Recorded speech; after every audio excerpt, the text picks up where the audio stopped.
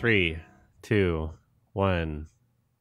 If you don't like where you are, move. You are not a tree. That was a tweet in the movie To Freedom. I'm Adam from Your Movie Sex. This is Sardonicast. I'm Alex from IHG, and maybe one of the more memorable lines in whatever that thing is that you recommended. I struggle to call it a movie, but I suppose we'll get we'll get onto that later, I guess. Yeah. I was more the quote I have in my head is the tooth. Yeah. That's what I'm thinking about. I'm thinking about tooth lines. The tooth, yes. Remember the tooth. Remember the tooth. That's a good line. Also from To Freedom. We're going to talk about Dune, everybody. We got some Dune-y movies ahead of us. It's a very Dune-y movie day. Dunes. Triple Dune. Yeah. So we both rewatched part 1. Mm-hmm. Did you I'm assuming you rewatched it before part 2. Yeah, a couple days before I saw part 2, I refreshed my memory. Not that it really faded, to be honest. I'd seen it 2 or 3 times before that, and I've got a pretty settled opinion on the movie. Or at least I thought I did before part 2 came out. Yeah, well, there were some things it did address that were bothersome, that did, bug me about the movie in part 1. But there were some things that I feel like, kind of wind up just making part 2 a bit of a more polished, better experience overall. But for example, some of the things I did like was how it kind of addressed, or at least mimicked the structure of that first movie, mm-hmm. where there's like it crescendos to this huge siege action sequence where all the Atreides family is taken out, and I guess spoilers for Dune. There's going to be endless Dune spoilers throughout this discussion, I'm sure. But after that whole sequence, there's this kind of lull in the pace of the story, and it's just, I guess, a byproduct of having to cut a novel in half, like right at the midpoint, where obviously it's not going to flow naturally, and you are cutting it off at an awkward point, and it mm-hmm. kind of hurts the structure of the movie. Or so I thought, more so with it kind of concluding with this knife fight with this guy, and then like really quickly establishing these rules with the Fremen, and this whole like, we have this rule where you got to fight to the death, and it's like really quickly all summarized, and it just feels kind of clunky in the whole overall structure of that first film. But with the way 2 wraps up and kind of mimics that structure of the first one, I felt like, this is kind of retroactively improving aspects and structural choices and pacing choices of that first movie that, did feel like payoff. More things that weren't addressed or couldn't really be fixed about that first movie, to me, were just some strange kind of audio music timing choices, and why there's so many good timing choices with the editing and like presentation of things, but the ones that are off time are like so distracting to me, are so mm-hmm. pull me out of the movie so much. Be it I just can't get down with the kind of main theme vocals when the way it's used in that first movie. It's like I don't know if it's just when it must be the timing of when it's used, because that same theme is used in part 2, and it didn't nearly pull me out in the same way. It's also used actually less. Felt like it complemented what was going on. It's also used much mm-hmm. less. Yeah, it feels like it's trying to insist a scope that it is already delivering in spades anyway, and it's like, man, you don't really need this. Like, everything else that's going on is plenty, and the rest of the music outside of that, I think, is actually quite good and really feeds into this overall mood and atmosphere, mm-hmm. which especially carries that first part, because that's another thing about the first part, is the lead character of Paul is he doesn't really get interesting until the second half of the novel. He's kind of a lot of what's happening is happening to him. He doesn't have much agency, and he becomes a lot more interesting as soon as he starts gathering power mm-hmm. and trying to figure out what is going on in the world, which is mostly what happens in part 2. So he feels fairly static in that first movie, but for me it's kind of propped up by that really strong foundation it sets with the world building, with explaining all the different faction, like visually setting up all the different like factions and the dynamics of the families and all these eugenics witches and all of this lore and all of this dense stuff and all this really complicated sci-fi stuff that, well, as we'll get to when we talk about Lynch's version, is probably more difficult than you'd imagine to adapt on the screen. And you know, it's part of the Dune. It's just known as one of those. Yeah, it is a cursed story. It's like notoriously difficult to adapt and translate. And I think what he's been able to do by splitting it in two parts and committing to it, I'm just glad it's come together and people seem to really be reacting to it. I really felt like it paid off in the end, and it was risky, and yeah, it falters here and there, but overall, I'm pretty pleased with how this came together, and I'm glad it's getting like a response, and it's like all perfectly timed as well, the way it's all bubbled to this point, because it's like right as other big tentpole sci-fi franchises that people are like upset about dying, or like there's this vacuum right now. It's the new Star Wars. Basically, yeah. There was a huge vacuum, and now it's been filled in by this thing, which helps one of Dune's kind of inherent problems through no fault of its own. In cinema form, it's just kind of had a lot of its tricks stolen from it, being written in the 60s and inspiring so much of the big sci-fi tropes we know now. That's one of the funnier things about part 2 for me, was how like some of these big trope reveals that if they weren't already so ingrained in like sci-fi cinema, they might have been made to be more of a big deal, but like just because the nature of where sci-fi is in 2023, we got to kind of let's just move past some of this. Let's focus more on the scope of this and the mood and the atmosphere, and just sell it. It does at least accomplish something unique with its atmosphere and tone and presentation overall. Like you don't see this type of filmmaking in a Star Wars movie. No, not typically. Yeah, at least it has that going for it. I don't know. Maybe I'm gonna have to rewatch part 1 after having seen part 2, but I still, my experience with part 1, it doesn't feel like build up, like because build up, it just feels like a lot of nothing. Really, you don't think each time Paul is kind of introduced to the spice, and it kind of instigates these weird hallucinations into the future, and it's showing hints that you do wind up getting in part 2. That part where he where he's like in the battle, and then it reveals his face inside the mask, but his head's like way too big for it, and it's like one of the worst effects in the movie. That is one of the weaker shots. Yeah, that's like the weakest shot. Period. Yeah, there are a couple. Yeah, that was one of the other things I noted down, was there was just, I don't know, maybe like 10-15% of some of the visual effects were just not quite there. Yeah, in that first movie. Yeah, like the first time you see like the worm mouth and stuff, it just seems like, I don't know, it needed a few more renders, or like they were really struggling to get the scale and scope of it together, or against that budget, or something like this.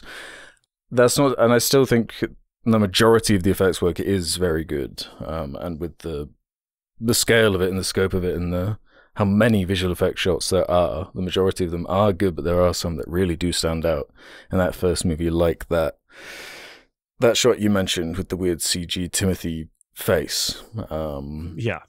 So but yeah, it does feel like a building narrative to me, with a sense of intrigue, with the whole, I don't know, the eugenics witches, the Bene Gesserit, and the 90 generations of tinkering they've been doing to try and, I don't know, they're like pulling the strings and always kind of winning at the top of it all. And I like the kind of the royalty side of it, and that whole framing of it's cool. And just at the base level, I mentioned it in the part 1 review, just the building everything up on this whole like ecology angle with this planet, this desert planet that starts.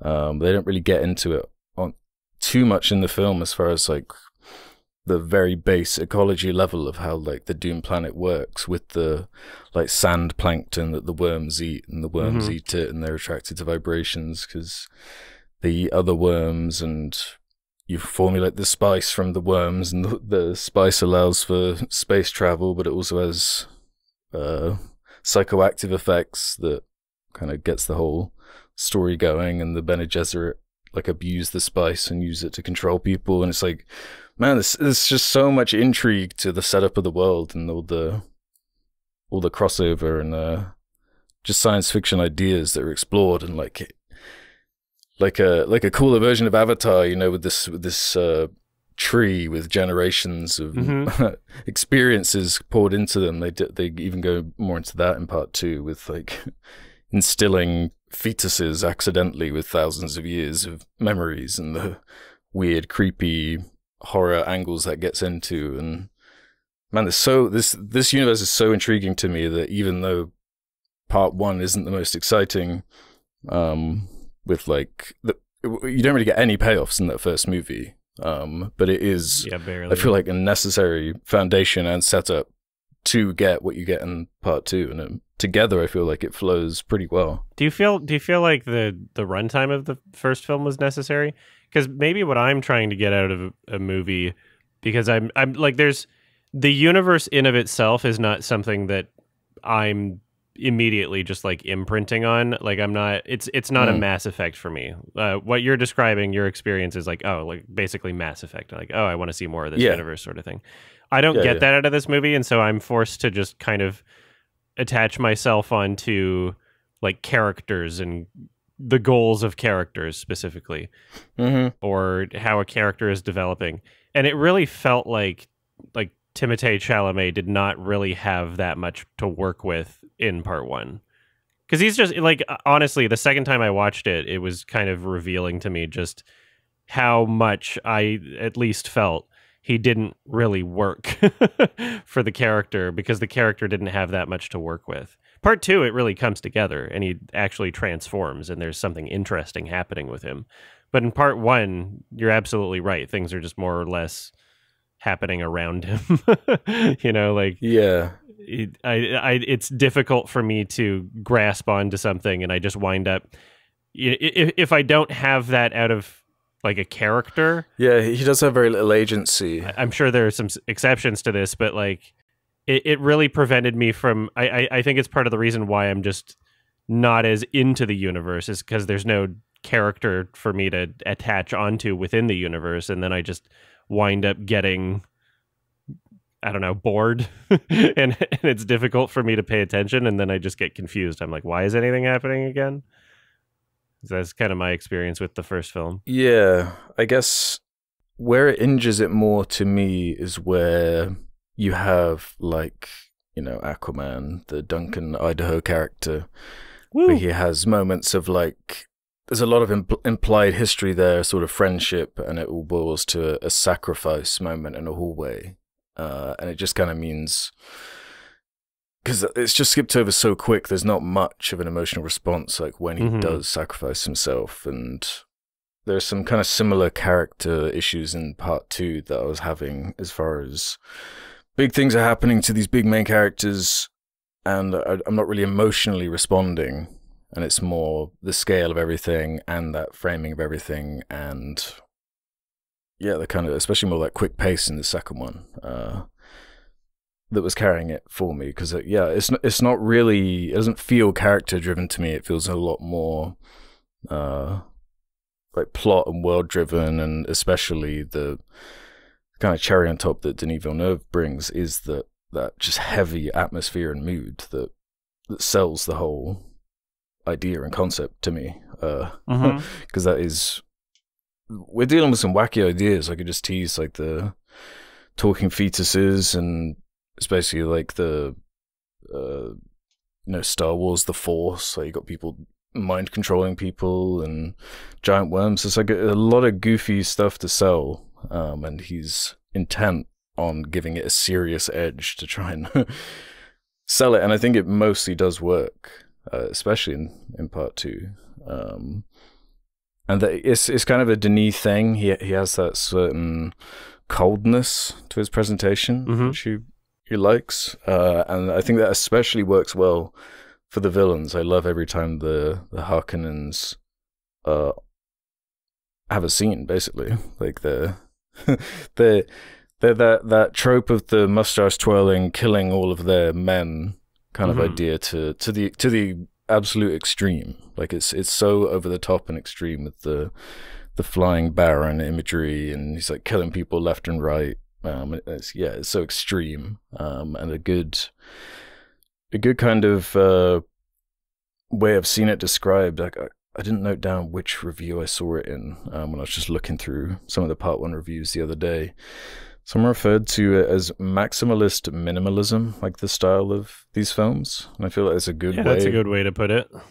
Yeah, because there is definitely real scope, but it's often obscured in a way that, you know, lets your mind fill in some of the gaps, and it's not showing you every single element to fill in the world. It's just like a nice balance, a nice medium. You're getting what you want to see. You still got the big action scenes with the ornithopters like flying around through doing trench runs and whatnot. But you also do get more, you know, shots like that weird. It's just this like weird spider creature in one shot, like obscured, like crawling around on the floor, and they're like, "Get out!" It's like never elaborated on. It doesn't matter, but it's the kind of texture that like really makes it interesting to exist in the world and sells it for me. Really, really awesome atmosphere. Yeah, I wish I could connect to Part 1 in a more meaningful way. But yeah, my second watch really just solidified that it's just not for me. And I'm just, you know, watching the film, and every single line is delivered like it's the most important thing ever said. And the visuals are consistent, but the effects are unpolished in many shots, and it doesn't help me to believe that the world is a real thing. Yeah, just not my thing. I got very, very sleepy. Very, very, very sleepy. Yeah, selling the whole, as you just put it, that these are like the most important things ever said. I feel like that's a good way of kind of putting what the first film struggles with. The second one picks up some of the slack on with the whole prophecy kind of chosen one angle. I didn't really understand or get what it was going for in that first one, because it seems like it could just be any other prophetic the one type story you've seen before. But again, you don't really get into the meat of what that is setting up until Part 2. So yeah, there's just not that much to play with that just kind of endless setup. And yeah, maybe they could have chopped it down a little bit to get some more, just to have it flow better, because I feel like it's not even what they're showing, it's more just the pace of it that is the issue of that first movie. Of like it does really suffer in the second half. But I just don't even know, that critique's almost built into the idea of splitting it into Part 1 and 2 with it being one book. Like it's not an issue that like the Lord of the Rings had to deal with, because the trilogy had one book each, and each book had a beginning, middle, and end, whereas we're just splitting a story in the middle. It doesn't get an end, so it's like inherently unsatisfying from that angle. But if you buy into that being okay, which I feel like I did, with the caveat being that Part 2 would bring it all together and pay off what was set up, which I feel like it did, I'm more okay with Part 1 in retrospect. There's definitely plenty of awkward stuff though, like I don't know, like it is more on the character stuff. Like Josh Brolin, like he's good when he's in it, and I know he's got like more parts to play in 2, and that when 3 eventually comes out, it's just like, it's more the visuals that I'm invested in than the actual characters. But I think that's okay. I think that's kind of the point of what he's going for with this big sci-fi epic. It doesn't always need to be, as long as you're entertained or invested in what's going on, I feel like I'm okay with that, especially with the kind of unpredictable way it does twist and turn in that second part, regarding these prophecies and Mm-hmm. yeah, some of the more twisted places it goes. Yeah. Let's talk about part 2. Did you change your rating for part 1, by the way? Because you, I remember at the. I kept it the same. So you give it a 7? I think. No, I gave it a. Ooh. It was an 8, a 4-star. And it's kind of remained at that. Yeah, with that heavy caveat as. Yeah, this is the beginning. This is the setup, and when we get the payoff, let's see how this comes together. Yeah. And yeah, I do feel like it has come together and it has paid off a lot of that setup in a way that might, even be more polished as to what I kind of got at earlier. I wasn't pulled out of part 2 really at all in the 4 or 5 times I am. Some of the more awkward stuff in that first movie. I changed my rating from a 6 to a 5. I saw that, yeah. And you don't have any other thoughts after part 2. It's still in a vacuum. Oh, as in retrospectively? retrospectively? Yeah. I mean, I would have to watch it again. I would have to watch it for a third time to really see, because I can't just. It's kind of difficult for me because it doesn't feel like I watched part 2 and I really enjoyed it. And I'm like, damn, you could have just, like, part 1 could have been like 20 minutes. You could have just started at part 2. I would have been fine.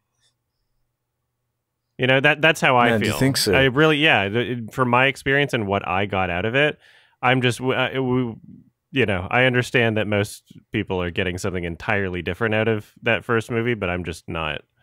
And I struggled to twice. So So you want like part 1 in a prologue? I want, I want both of them fucking just mashed together. Give me like 1 4-hour movie or something, and then it'll feel like a build up. Then part 1 will feel like a build up if it's only like an hour and a half or less. Yeah, I don't know. I do like that build up. There are scenes that don't work. There are aspects of that first movie that don't, but a lot of that build-up, a lot of that cleverly placed exposition, the way it's done, I like it. I feel like you really need that. You can't just go straight to part 2 because that's you need the foundation of the setup for the payoff. I feel like. Yeah, I mean, well, that if it's a 4-hour movie and they do an hour and a half of part 1 and then 2.5 hours of part 2, I think that would be fine. Okay. Yeah, I don't know how they could trim so much out of that first movie because there's a lot of like important exposition in there. I don't know. Yeah, I like the structure like more in retrospect now, like because that was my big hang up. Like it felt weird to end on like a little one-on-one knife fight, where it's like, yeah, it feels like it's all echoing itself now in an unexpected way for me as someone who hasn't read the book yet. Yeah. Well, here's the thing. I saw the David Lynch version, which we'll get to, and the best version, and that's what, only 2.5 hours long. Slightly under, I think. Yeah, it's not that long. 2:17. My biggest complaint with the pacing of that is that the ending felt very anticlimactic. But yeah, it's more than the ending. It's like the last hour. Yeah. So that should have been longer. I think there's somewhere in between 2.5 hour long movies and 1 2-hour 15-minute movie or something. I feel like there's somewhere in between those two things that would be perfect for me.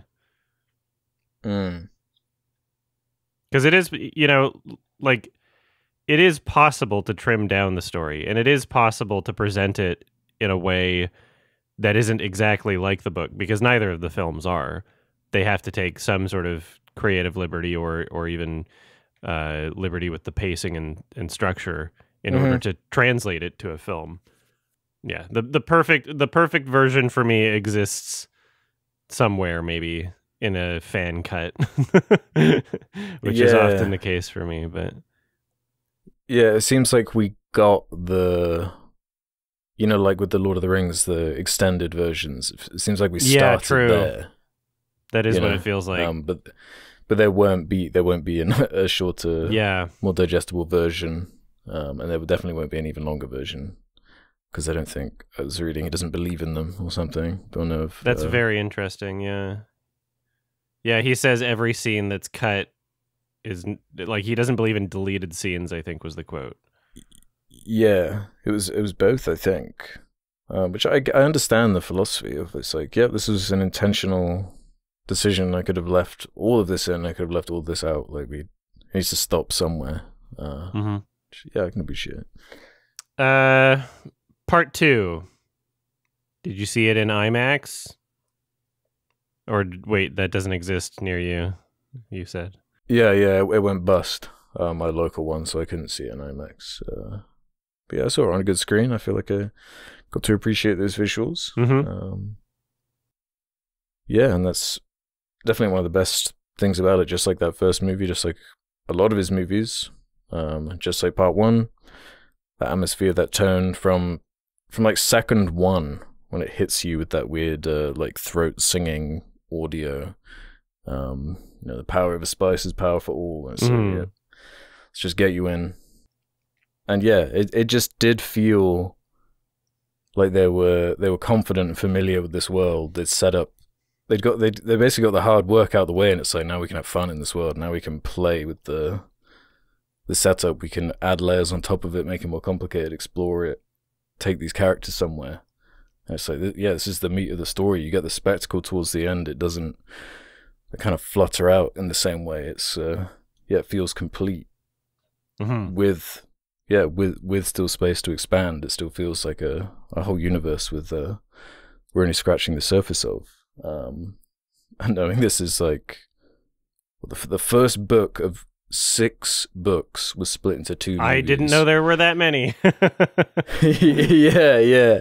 And they get crazy. Okay. From like some of the synopsises I've read. Like, and Denis, I think, is only interested in covering the first 2 books. Shit. So Dune. Damn it. And Dune Messiah. Because that means someone else is going to take over if it's successful. Warner Brothers. Well, yeah, if it keeps making money, yeah. Fucking Mark Webb or somebody. So, like, I don't know. Yeah, you're right. But yeah, after Dune Messiah, it starts getting like, they do like thousands of year time skips, and there are like worm gods, and it gets like quite crazy. So I almost want to get there just to see if someone like can even try. I know there was like a TV show in the early 2000s that did, but yeah, I mean, Warner Brothers will try. If they're all successful, god damn it, they'll try. yeah. But yeah, I'm sure the trilogy we wind up getting from Denis will be a complete story in and of itself. And yeah, Messiah, I think, takes place. There's a huge time jump after that too. I think it's like 12 years or something. So got to age up Timothy a little bit in time for that. But people are liking it. It's making a ton of money. We're probably going to get it. It is the number 11 on the top 250. Yeah, it's like number 5 or 6 on Letterboxd as well right now. Hilarious. That classic recency bias. Just like means nothing. Like, just you might as well just ignore it. Yeah, like a whole year. So this is a film that I wasn't scribbling notes down as I was watching it, because I felt like that would have been too much for me. Because I felt kind of like sick beforehand. I felt like I don't remember exactly what happened, but I felt like stomach sick. Oh, nothing to do with the movie. And I almost didn't go. I almost was like, yeah, you guys go on without me. And then I just toughed it out, vomited a little, drank some Pepto-Bismol, and went to the movie. And it was great. I felt better once I threw up a little. I don't remember why I was sick. Yeah. Sometimes that's the cure-all.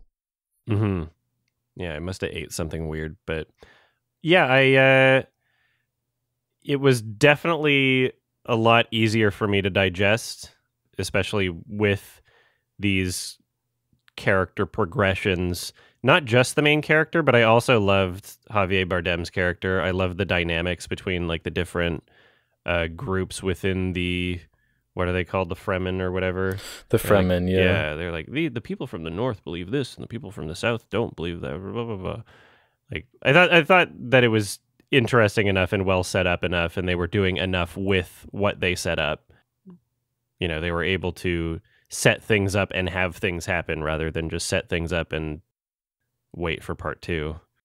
And promise something's going to come later. Yeah. Yeah, Javier was he was really good for adding a bit of humanity to that cast, and especially to counteract some of that coldness I was just saying about. And I feel like Zendaya did a good job for that as well.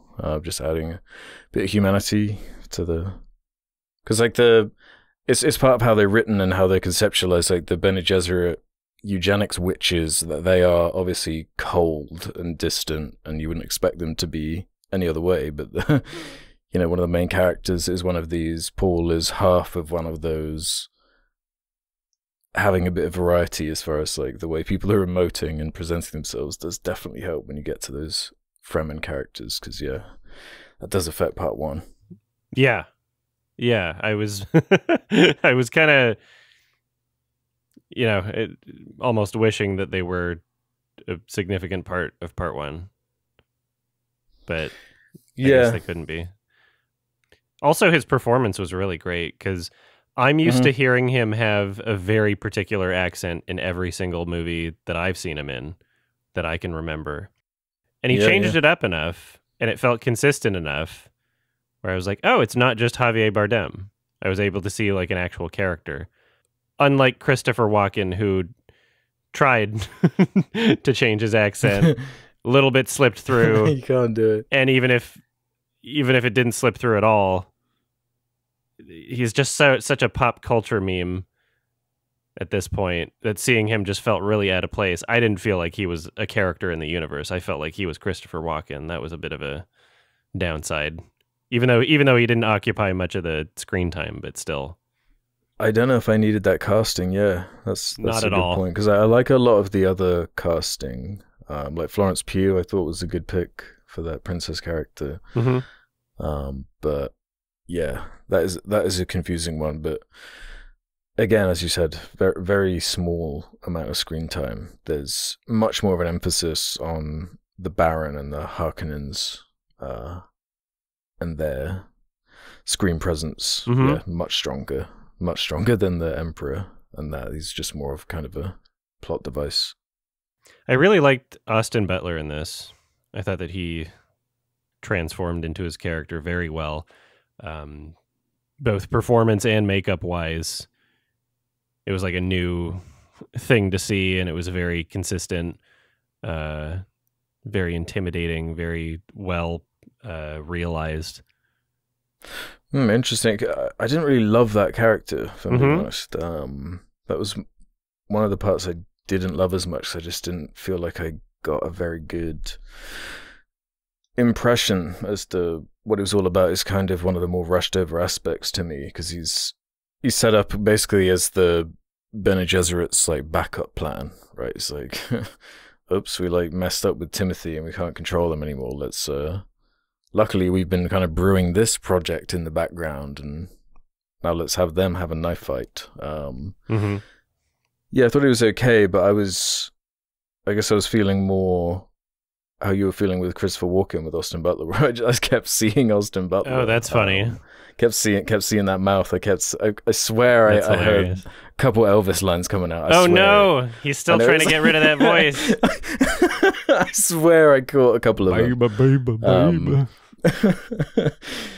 Because otherwise he was doing quite a good sort of, he was definitely channeling Stellan Skarsgård's weird like throaty voice thing he's doing as the Baron. He was like trying to channel that, and when he did that it did work, but I swear I was hearing a little bit of the King in there.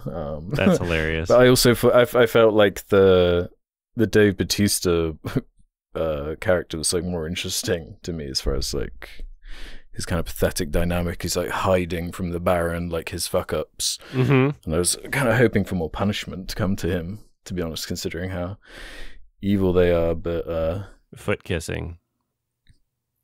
Yeah, it is more foot kissing.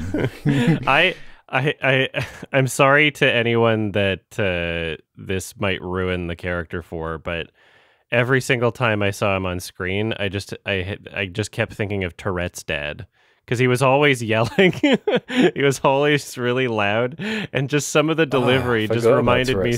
I know, right? I forgot until I saw this movie. Dave Bautista's on screen going, "Ah, piss!" Like basically every fucking line. It was just I was amusing myself. Just every single time he's on screen, just constantly yelling, constantly mad. I was like, "Yeah, that's Tourette's dad." Yeah, that was fun for me. Yeah, I bet.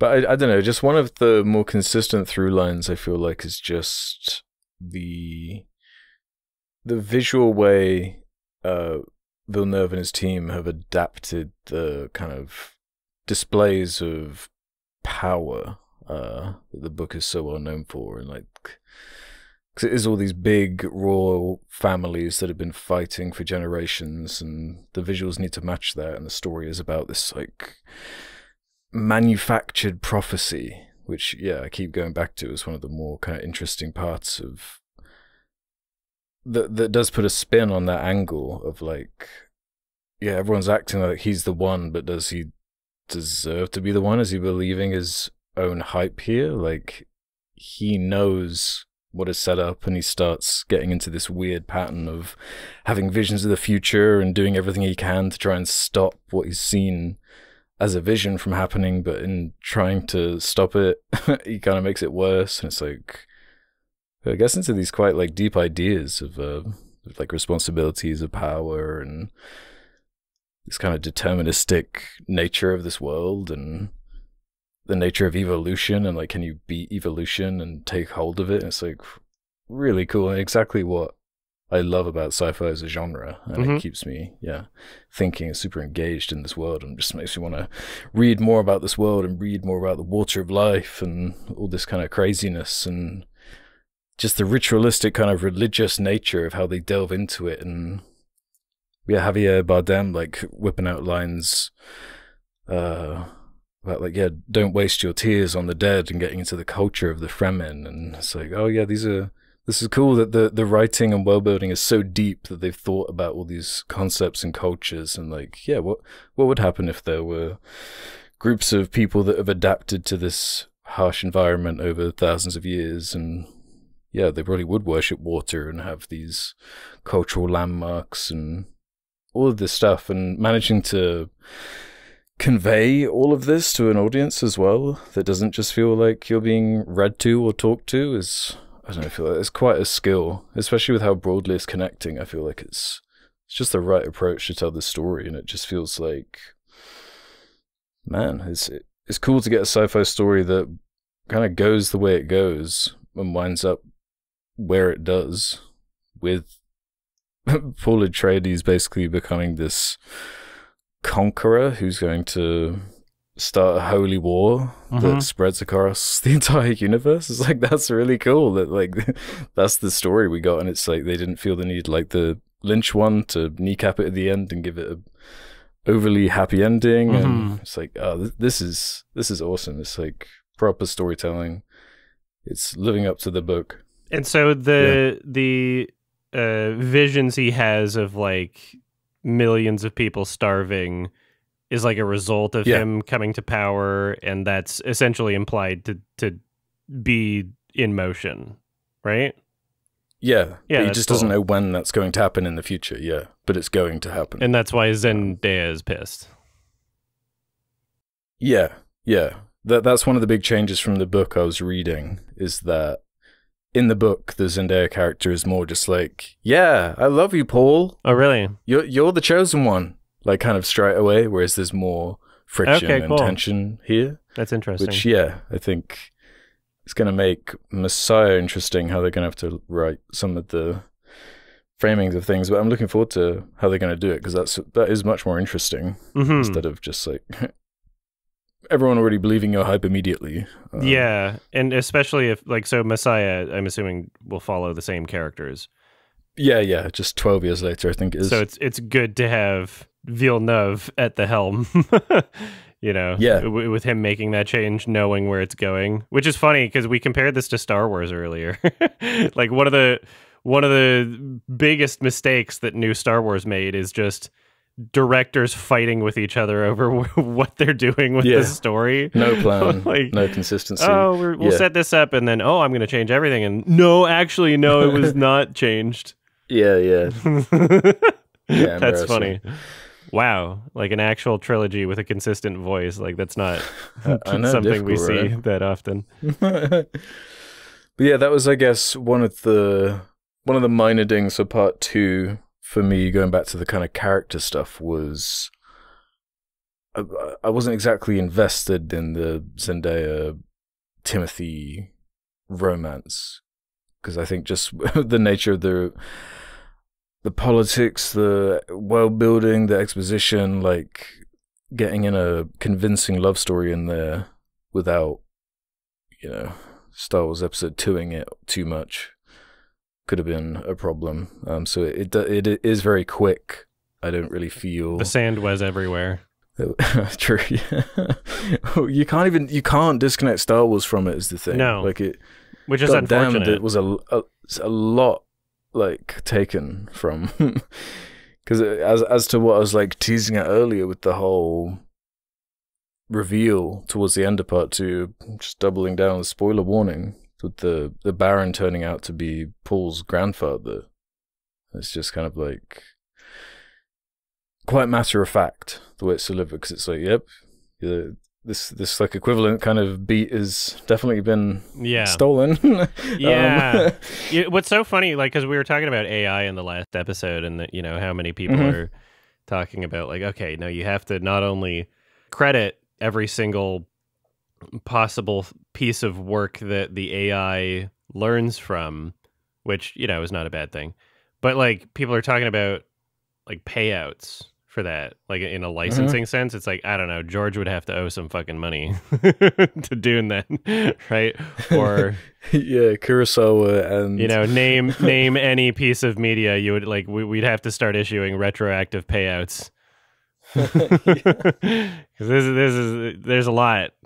There's quite a lot. They were really lucky that there wasn't a Dune film adaptation before Star Wars, and that the one that even happened in the 80s just turned out to not connect with people. To not work out, yeah. Star Wars wound up becoming like the dominant voice in those same tropes. I feel like it owns a lot of the imagery, even like it's coming back, which now sucks. With the desert planet thing, but like it's what is known as the desert planet from science fiction. Like it's maybe it'll start changing now, but what a hack. Come on, what a fucking hack. Piece of shit. Yeah,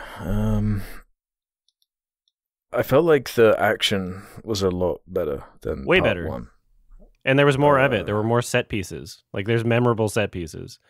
There's like maybe 2 memorable set pieces that I have in my mind from the first film, whereas this has several. Yeah, well, I feel like something that hurts all the Dune movies in cinema form is the shield technology thing. Like it's really difficult, A, to make cool, and B, to explain. Outside of a novel format, and it's just not cool in that first movie where there's like 2 armies on the stairs like clashing into each other, and it's kind of really awkwardly just going like and it's like obscuring it, and I don't know, it just isn't very clear what's going on. And that line, what is it, the slow blade penetrates the shield. Yes. Whatever. Yes, the slow blade penetrates the shield. Extraordinary. It's just, that stuff's clunky. I like how it manifests in one of the big action set pieces in part 1, with all the ships being destroyed by the zooms in on these slowed down missiles that are like exploding these ships. But when it comes to hand-to-hand combat with the shield stuff, that's clunky. And like the knife fight at the end of part 1. It's an excuse to have hand-to-hand combat. Like, that's the whole point. Instead of people shooting each other. Yeah. Yeah, it's like a world building thing they're stuck with. But then it's kind of weird because then people do shoot each other with slow bullets. Yeah, I don't know about that it's one. It's an odd universe with that in it, especially. I feel like it's when you read it on a page, it kind of hits different to when you've got to I'm sure visually explain some of these concepts. Like, you could have the entire movie without that, right? It wouldn't be done. Like, the fans would be pissed because it seems like a very important part of the more books, but yeah. like important to part 2 as far as like how some of the story comes together. But yeah, it doesn't. I don't know. It doesn't seem that crucial to set everything up. Because it's not really in part 2 nearly in the same way. Because a lot of that hand-to-hand action is way more restricted to the Fremen, like hiding in the sand and twirling around people, and that style of action, which choreographed a lot better than the first movie. Whereas, the only time it really gets to shine in that first movie is that knife fight towards the end, which works better because they don't have to have the shields on because of those Fremen fight to the death rules. So, that was one thing I did prefer over part 2 for sure. Yeah. Especially when it wasn't weighed down by unfinished looking visual effects. I just didn't notice that. Maybe not I will at all. on rewatches. No, but like the effects were really fucking felt great polished. in this movie. And it really did feel like it could match the scope of what it was showing. It really did feel like this was the same director as Blade Runner 2049. Which is kind of why I was so disappointed with part 1's unpolished effects. I'm like, come on, like, your last movie never felt this way. It was like some of the most groundbreaking, incredible, like, consistent effects work of the decade. Really. Yeah. So I'm glad that he's back on track with that, and who knows what exactly caused that in part 1. Just, I don't know, they rushed it, wanted to hit a date. I have no idea. Yeah. Because their budgets aren't that different. No, you're right. I was expecting to have like a huge difference in the budget, but no. I don't know how much time they had for pre-production, but that probably could have helped going into part true. 2. A lot of the expenses were already made. With a lot of these environments designed, worms already designed, a lot of the deserts are designed. And like character models they could improve on instead of creating from scratch. Yeah. And it's not like Star Wars is something where you're like planet hopping to a different biome every 5 minutes. Most of Dune is in the desert. They're mostly restricted to that. Or you get the cool sequence of the home world of the Baron or whatnot with the black sun and that fun little scene. Some really striking, memorable imagery. Actually, I've got to shout out the director of photography, Greg Fraser, who did like the Batman, Rogue One, cinematographer on some of the Mandalorian, The Creator.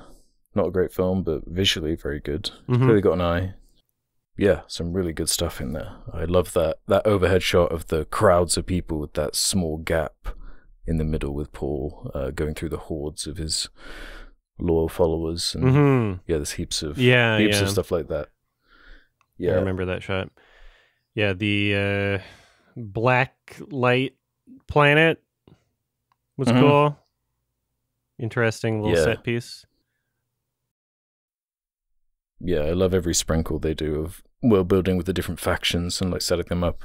But the one I guess I'm most kind of obsessed with are these Bene Gesserit witches or whatever. And that, I've been saying about the fetus character that gets a slight change from the book, and in the Lynch film, you can see the other way it can kind of go, where Yeah, there's this procedure with the water of life that gives you thousands of years of Bene Gesserit memories. And it's like this overwhelming experience that changes you and basically, as they describe it, like would kill you.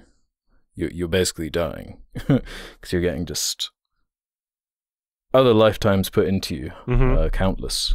And yeah, this quirk of the mother character not revealing that she's pregnant, so then this fetus gets all these memories and starts having these conversations with her mother. And in the book, there's a time jump, and the baby winds up being born. So you have this little girl walking around, acting like she's thousands of years old with thousands of years of knowledge, which is definitely one way of taking it, and definitely works in a written format probably better than you could pull off in cinema, or at least it would be a different challenge, not having to find a little girl who can sell that concept and keeping it to these weird like close-ups of a fetus inside the stomach having these conversations. And I just think that's a cool, creepy, weird concept that has potential to go places, especially in Messiah with the time jump and just the implications of where that's going to go. It's just, yeah, proper sci-fi concepts being explored. Mm-hmm. Almost everything that I had an issue with in part one is not really an issue in this film. The music was better. Mm-hmm. Yeah, I was never pulled out from the music like I do a couple times in the first movie. There are even a couple of performances in part one that pulled me out. Like there's a moment where there's like a Fremen subject kind of like screams when she's handing a knife to one of the Bene Gesserit characters, and she's like screaming in overwhelm that like the prophecy is coming to life or whatever. There's just something about the timing of the way it's delivered. It's like almost comical the way you're like surprised by this scream, and it like rings like the wrong emotion, for me anyway, that doesn't really sell the right type of overwhelm. There's just some weird little moments of like unintended comedy in that first movie that I just did not feel at all in part two. It just feels way more polished, like they had just more of a structure, maybe more time to storyboard this or get this together. Because the first time they use the vocals in that main theme, I think it's with that really well timed action sequence where they're taking out some of the spice mines or whatever, and there's like a ornithopter crash in the background that's like timed with the score kicking in, and it's like this really cool action moment early on. And it just felt like, this is hitting how I feel like it was intended, instead of the odd miss in that first part. I appreciate that about it. It seemed like they really were on a roll. The sound design was incredible. And I also thought so for part one, really. That was one of my favorite I think it's really one. good in both. Yeah.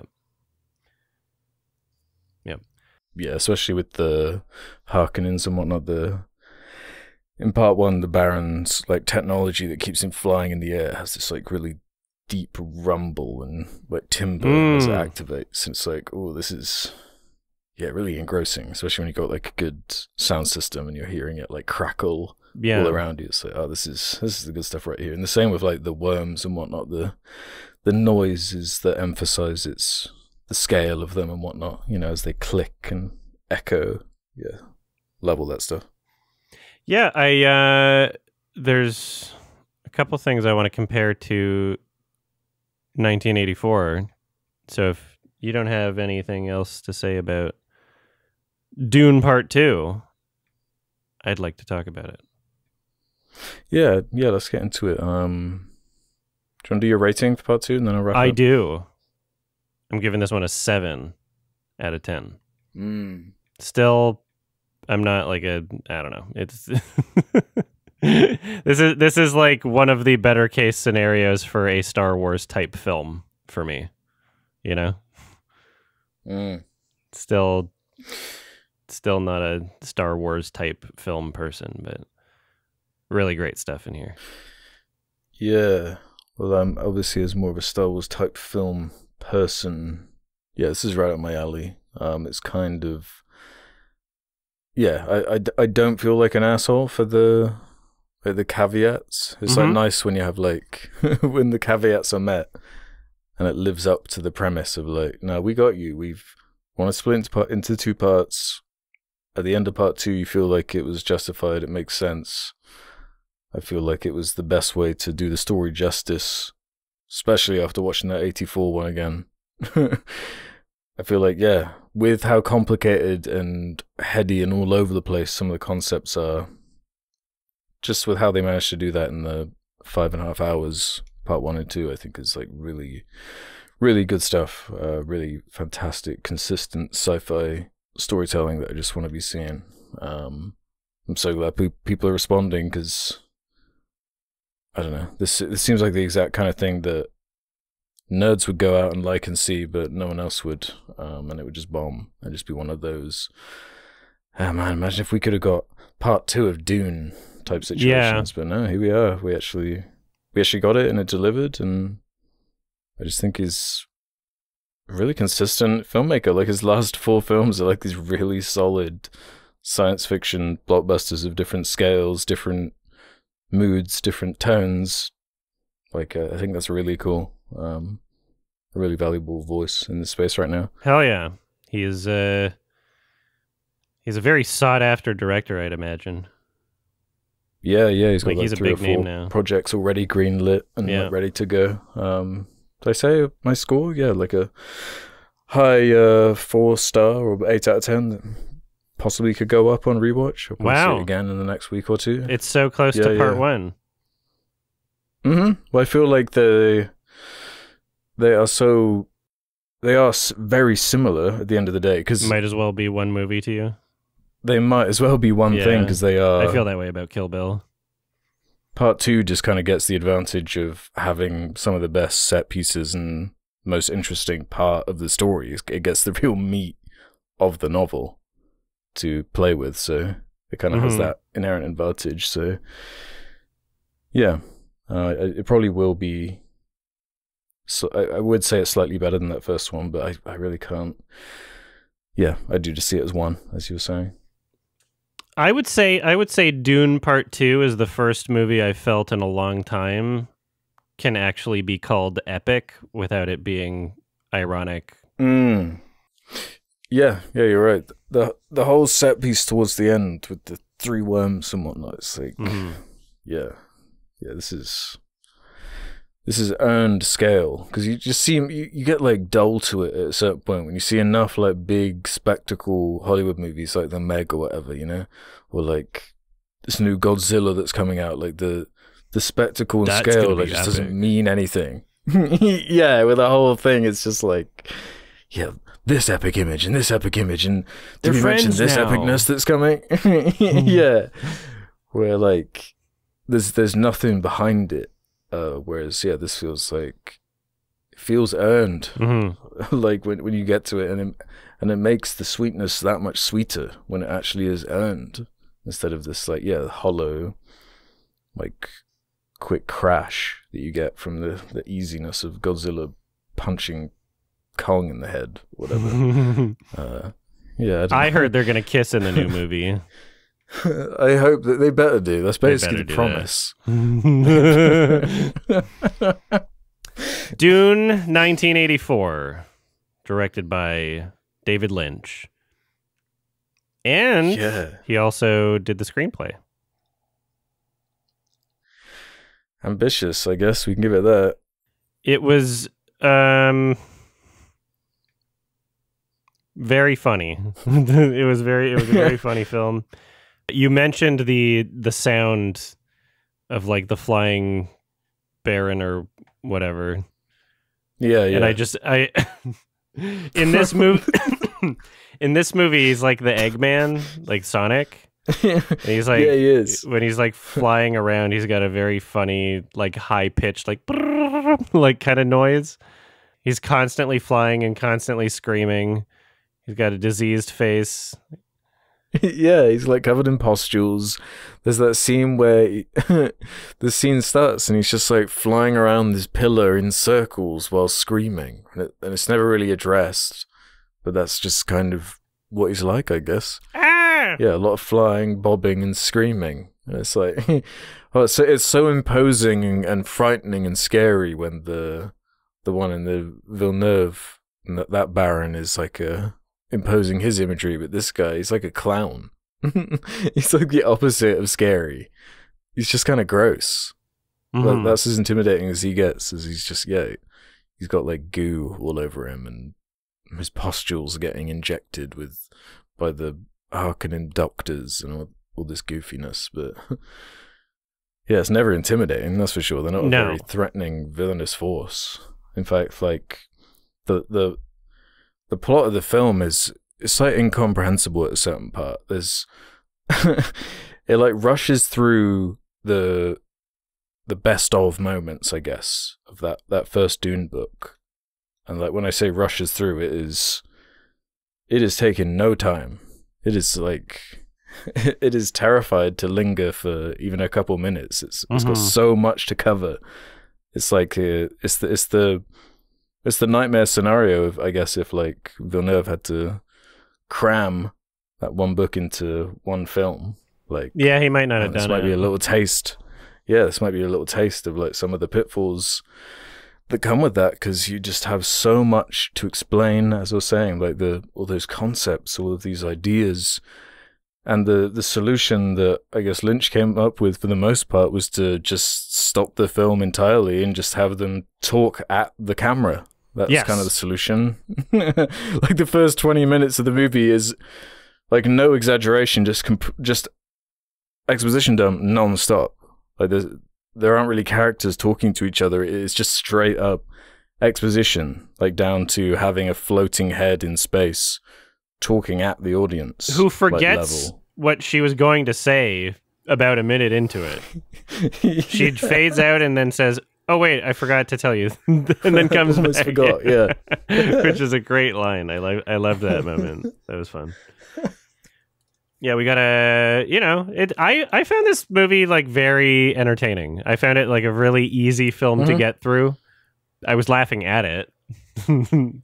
Yeah, I'm with you. I like it mostly because of how just strange this is in David Lynch's filmography. Like it really stands out as and he's like written it off and like doesn't really want to talk about it. And there are a couple funny like clips on YouTube of him like just straight up referring to it as a failure and whatnot. And I think there's some it takes balls to do that, like to acknowledge that it didn't work out. It's not the first time that a big studio sci-fi project has wound up not coming together for the director. Like it's a tale as old as time, really. Yeah. I don't really blame him for that. As funny as it does come together. But yeah, it's an impossible ask almost. Like adapting it in the 80s as well. Like forget about it's a challenge in the contemporary times now. Like with the visual effects we have, we're still picking apart some of that, let alone in the 80s and the scale of what they had to try and sell.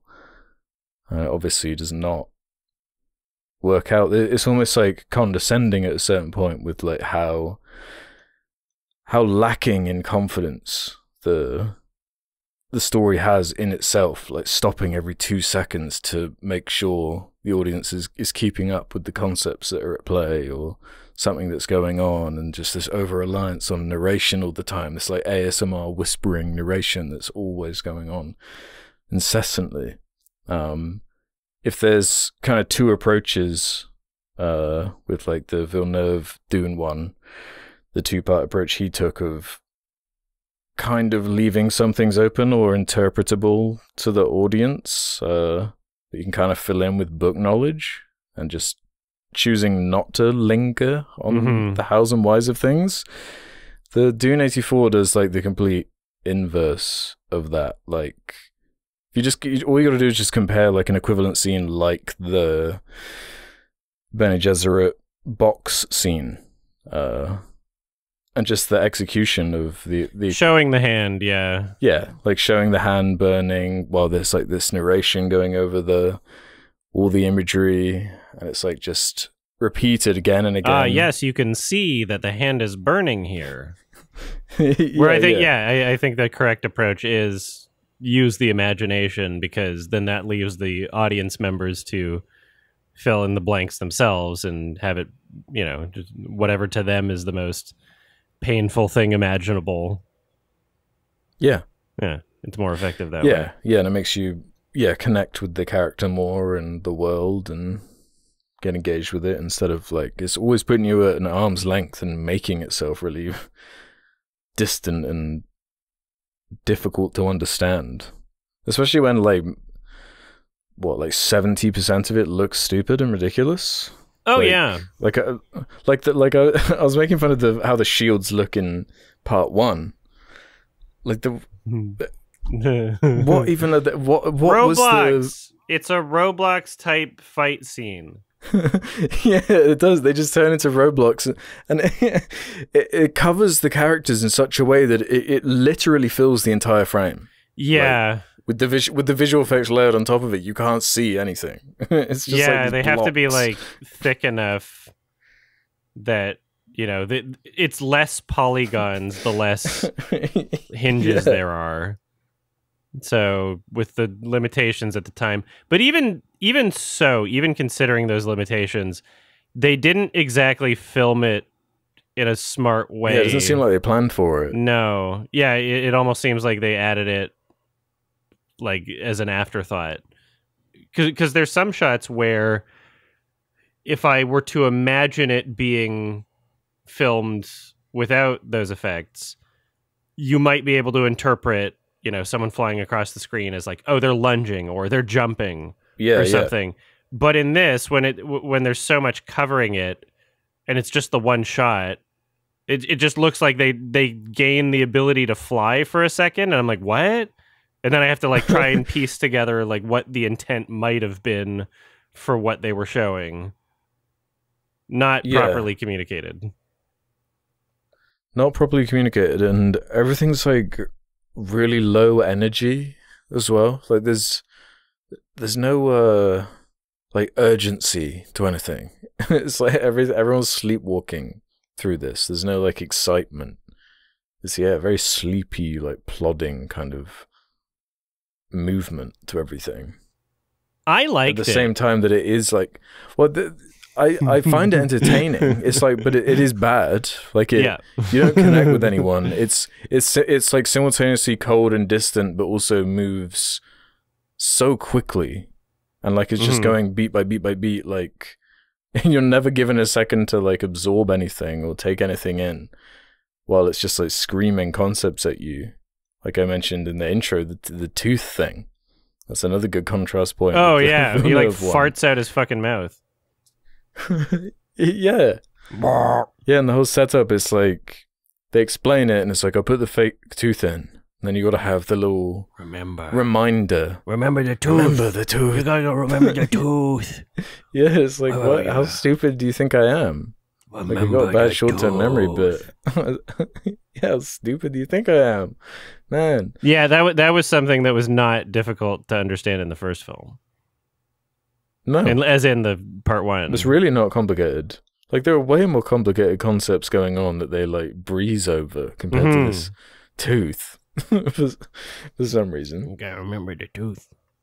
I like that they called the martial arts thing the weirding way. I don't know if that was in the book or not. But I don't remember them saying that in the Villeneuve version. I noted that down, too. Yeah, weirding that way. Weird scene where he, like, explodes the obelisk or something. Yeah. Where he does it like a Fusto Ra or a Kamehameha. Yeah. Shisa! Yeah, I'm sure it is something to do with the book. And then having all of them do that, like in the end fight scene, just like, Hisha! Like every single one, like fucking dozens of characters all just shouting this weird thing is just funny to me. And it's so weird because like they're using like guns, but they're building it up with their own weirding way powers that he had to teach them. That's a little confusing.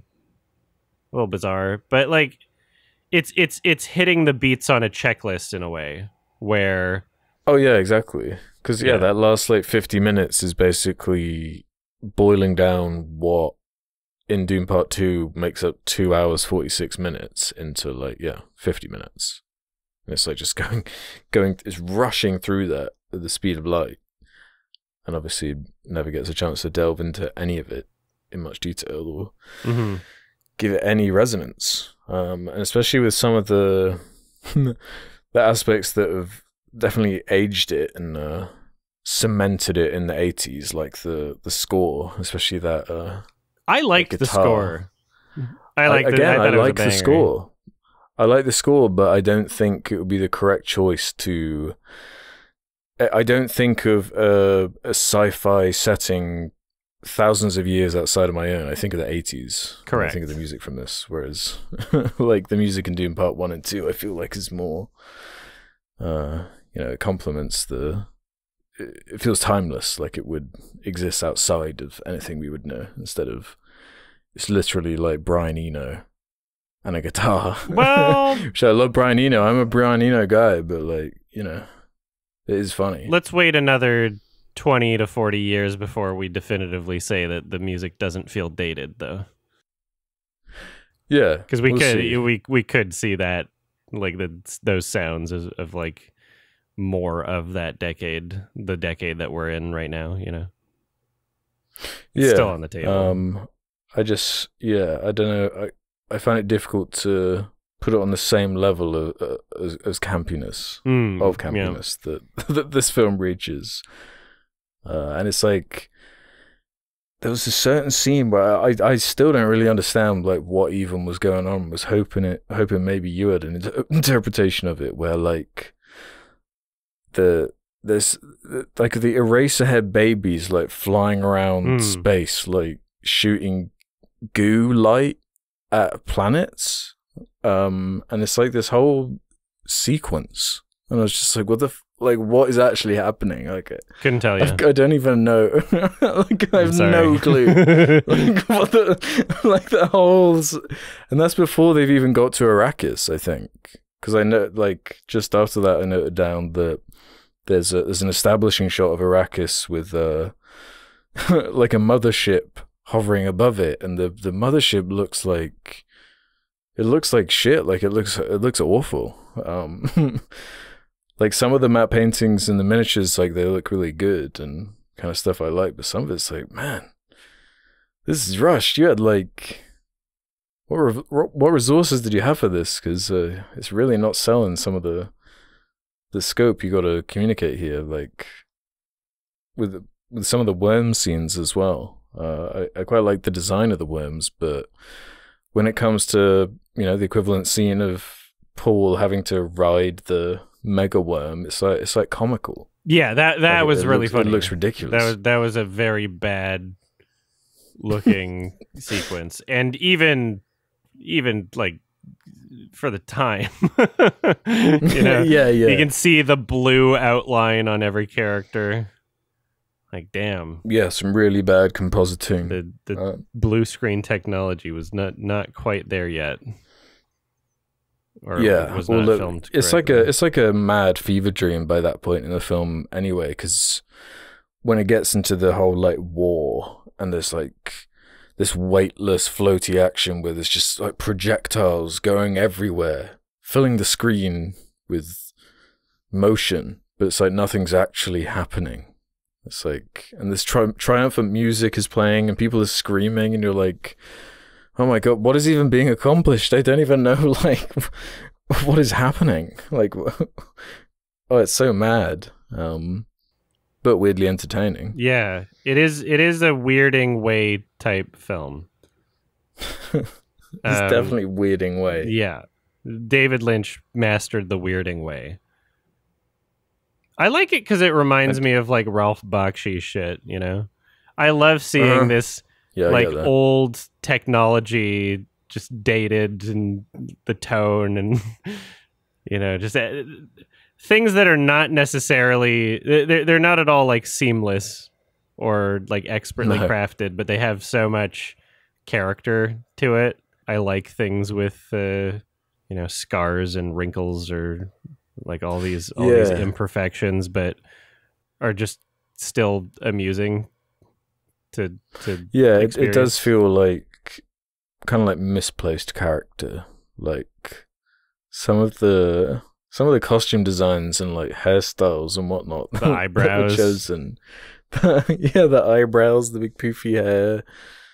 Yeah, lots of like goofy decisions, which I don't know. I like the obvious Lynch nature to them, but when you're trying to do this like novel justice, it really is quite funny how a lot of it comes together and how just confusing all over the place, or like just comparing the Dragonfly ships from the Villeneuve parts compared to whatever that thing was. It looked like a teacup. They were like flying around for the equivalent scenes. Really weird visual language they were pulling out for like establishing the factions and the ships, and it's just like it's not interesting or cool in the way that it's intended. It's just kind of like weird in a Lynchian way, which is kind of half intended, but it's also supposed to be Dune. Yeah, it's definitely a weirding way. All of the acting was Like, bad. Yeah, what was with like some of the emphasis and a lot of the acting? Like some of the lines they just deliver with like as if they were directed. This is the most important thing you've ever said or done, or like you'll break down after you say this line. Like when the worm leaves, when Paul and his mother are like they're hiding in the rocks, and there's a worm like slamming on the rocks trying to get to them, and then it leaves. She has the line, "Why did it leave?" But she delivers it like in the most intense, extreme way, and then she like breaks down, like sobbing, and then it cuts away to a Paul line and back to her, and then she just delivers the next line in a completely different cadence, as if she wasn't just like breaking down. So there's so many weird, hilarious reads like that. They're just like, none of this is gelling. All of these random takes and like different levels of intensity and like actors clearly not knowing what they're channeling, and it's like all over the place. And yeah, it is funny, but man, it is not land. Yeah, a lot of great lines. I want to spit once on your head. Just a little spittle. I like when he said the worm is the spice and the spice is the worm, and then he just like screams. Lots of screaming. Like just the emphasis is always just someone going, he was a great character. Fantastic screen presence. Scream presence, yeah. Yes. I like when Paul gets his name. It's like, what is the name of the thing? It is Muad'Dib. I wish to be called Paul Muad'Dib. You are Paul Muad'Dib. Just the awkwardness of that conversation, just the back and forth was just so good. Oh, there's lots of like awkwardness, like stilted awkwardness. With it feels like no one even knows like the words they're saying. Like they know nothing about Dune. They know nothing about like how this all links together. They're just saying these reading things like phonetically. Like the way they say, and I don't know if what the like proper quote unquote way to say Harkonnens is, but like they're all saying it in like these weird different ways. Like some were saying like Harkonnens. It's the Harkonnens. Some were saying Harkonnens. It's like, come on, what is it? I thought with the awkward, like creepy interactions, the ultimate awkward interaction was that between Paul and his dad. It was like really weird. The like, I'm so proud of you scene, and it just like holds on a close up of his dad's face, just like staring lovingly for like it feels like a full minute, like just holding it there. And it's like so awkward. Like why? The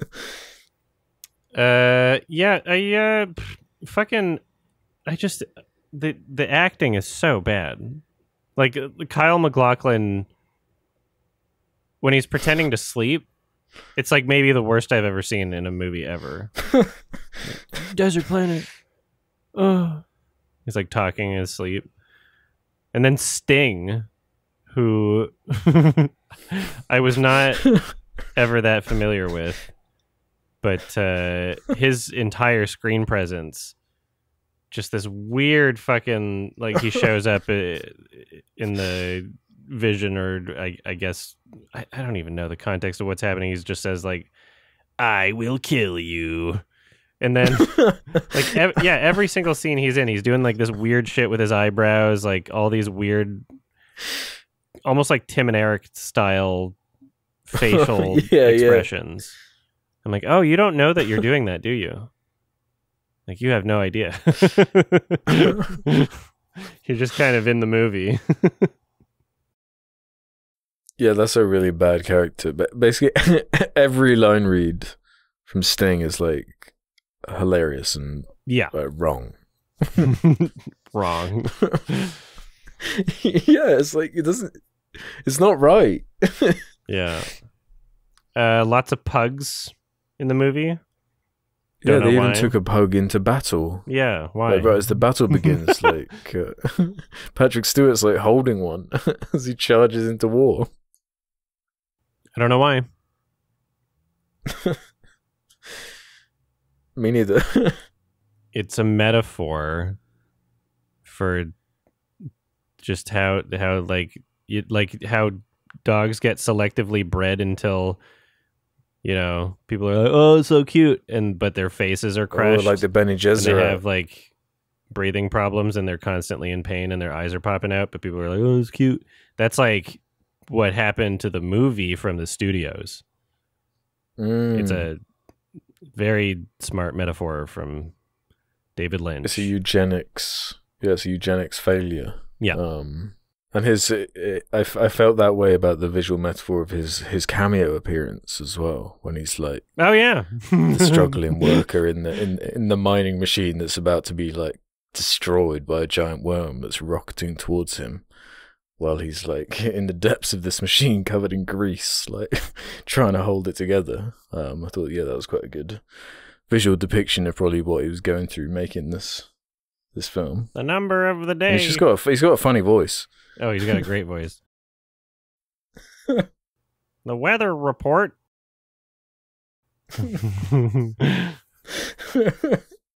Yeah, there are some things I liked about it. I thought that that creature that shows up, the garbage bag people kind of bring into the room, it was like kind of Cronenberg-y. There's some cool practical effects stuff going on here and there, but yeah, it really gets overshadowed by just how much improperly realized material is in the film, both character and narratively and visually and effects, and like, just so much of it just is laughable, but it made it fun. It made it a fun movie for me. I love Eggman. He's the best. Yeah. Well, yeah, this is my second time seeing this, and I was, just as entertained. Partially through kind of how baffled you are. It's especially funny after seeing part 1, 2 of Villeneuve's version. Yeah, it's extra embarrassing. Yeah. The worm riding scene especially. I'm like, whoa. Yeah. Well, even, like, I don't know, simple scenes that don't even require much or many visual effects, like the scene where they try on the Fremen suits, and Paul's one already fits, like, really well. Just, like, the way it's blocked, and, like, the awkward, like, just delivery of it, and it's all just, like, so confusing. And the way space is depicted too. Yeah. Like, that's one of the things I like about how like, long the runtime of part 1 is, where you really get, like, a good idea of the whole mining facility, where everything's, like, laid out, where scenes are taking place. Whereas, like, here, I know Paul, he's, like, in a hallway of somewhere, and you're like, I don't even know where you are, or, like, why this environment's important, or anything. It's all just, like, so random and just jumps about yeah, just seemingly random ways that don't link together. It's pretty broken in that sense. Mm-hmm.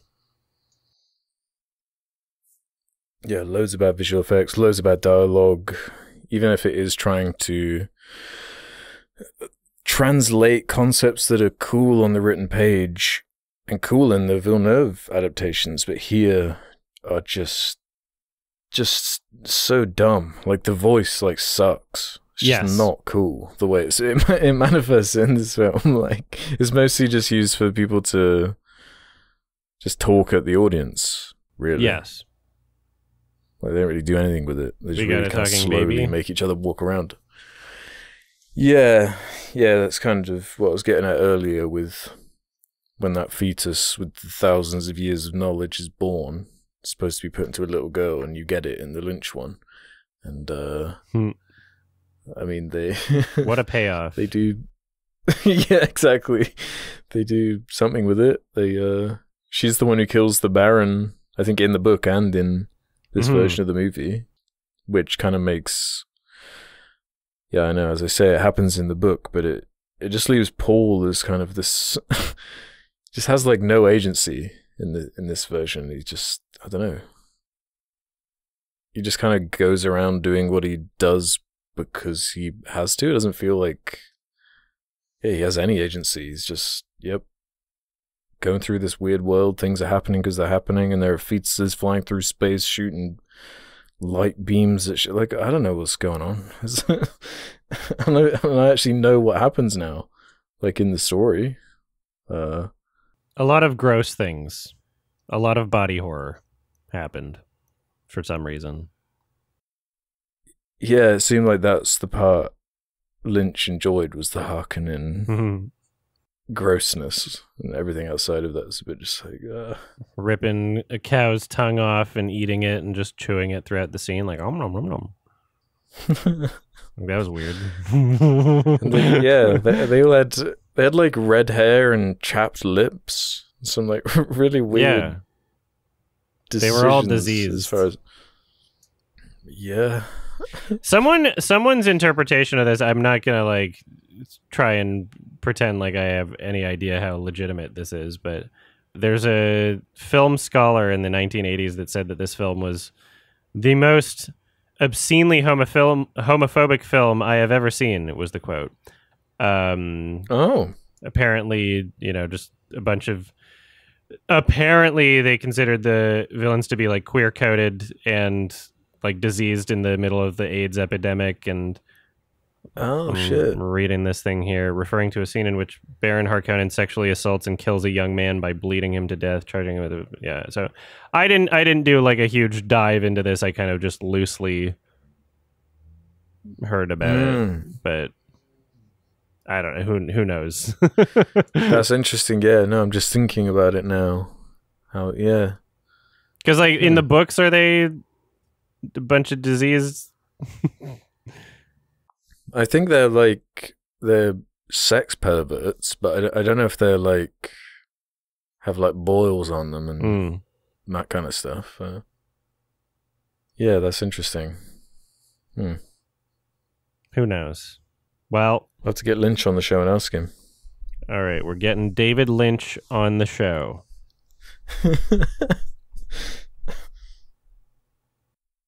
Well, I did watch on my phone, so... Yeah, you did? Yeah, of course. It's the only way I watched this one. I wonder if he'd be okay with you watching this film on your phone. It's the only film from his filmography he allows on phone. Yeah, on your telephone. All right. I give this one a 4 out of 10. I loved it. It was very funny. Eggman was funny. I will never forget Eggman. Roblox is great. Yeah.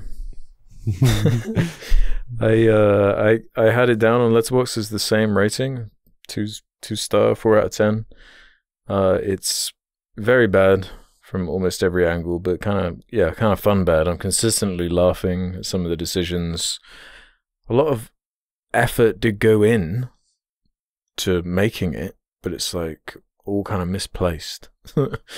Yeah, all of it. It never comes together in any way. There's no good action. There are a lot of sets and scale and different capable actors and these costumes and wackiness, but yeah, it's all just a bit off, I'm afraid.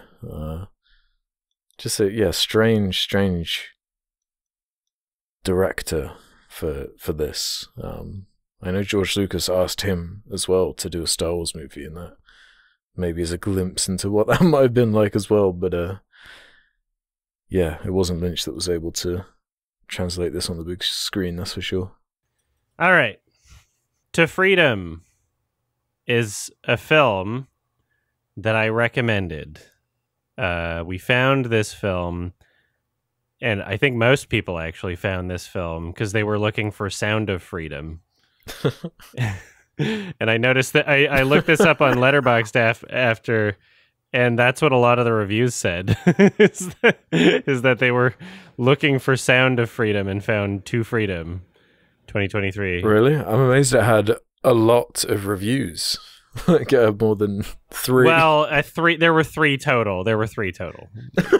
I mean, okay. A significant portion of the existing reviews stated that. Yeah, so this has 100 ratings on IMDb. It was under 100, and then I did a watch along, and now it's over 100. It was like 90 something. Now there's 111 ratings. Now everyone's watching To Freedom. Yeah, we get to see the power of my watch along. At least 20 people rated it. It's all right. Let's read the description on IMDb. A grieving widower mourning the loss of his wife realizes a year later everything is not what it seems. This is from director Bioden Steven and writer Tiger Fire Rose. Something that I noticed is that Mr. Steven, the director, directed, I think, 18 other movies in 2023. Yeah, I counted 14. Okay, let's see. In 1 year, yeah. Which explains a lot. That's including TV. Must have a very efficient system. Yeah. Because there were a bunch of times where I was thinking something like, if the audio didn't work that day, you could just do ADR. But I guess he was already working on 10 other movies. Yeah. And that was just, there is no post. Maybe. Maybe that's the whole style of directing. Well, the audio sounded like they forgot to take like a cap off something. Or it sounded like it had a cover on. Yeah, it was muffled. It was either muffled or peaking. And there was, sometimes they would hit that perfect spot in between where it sounded like a normal mic for seconds.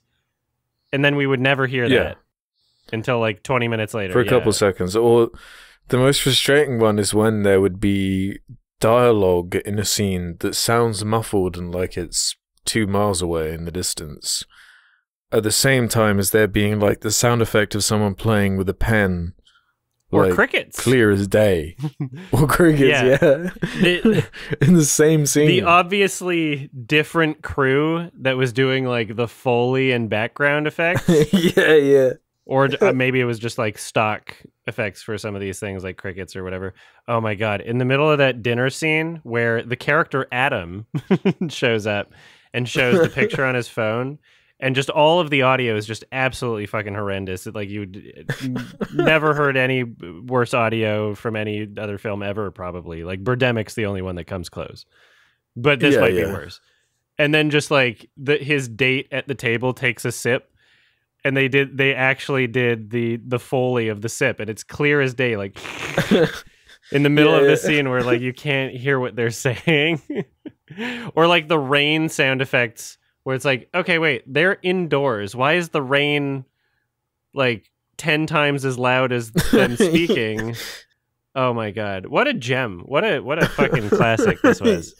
Because there are some movies where you can just tell. Yeah, it was hilarious. This was a movie where I skimmed through a little bit and I went, this isn't Sound of Freedom, but it's stuck in my memory. And I was like, there's something that imprinted on me. I'm like, there's something special here. And I am intrigued and I got to check this out. and I am not disappointed. I had that exact same experience when I was looking for Sound of Freedom. And yeah, normally if I was rickrolled that hard and was given something like this, yeah, I would just delete it and I'll give it the time of day. But something about it made it so I just kept it. I didn't have the heart to get rid of it. I knew there'd be there was space in my future to freedom. We knew we would make time for it. Yeah, and it demanded it. It really, yeah. There's something about it where it begs, it commands some sort of presence. It is begging for interpretation.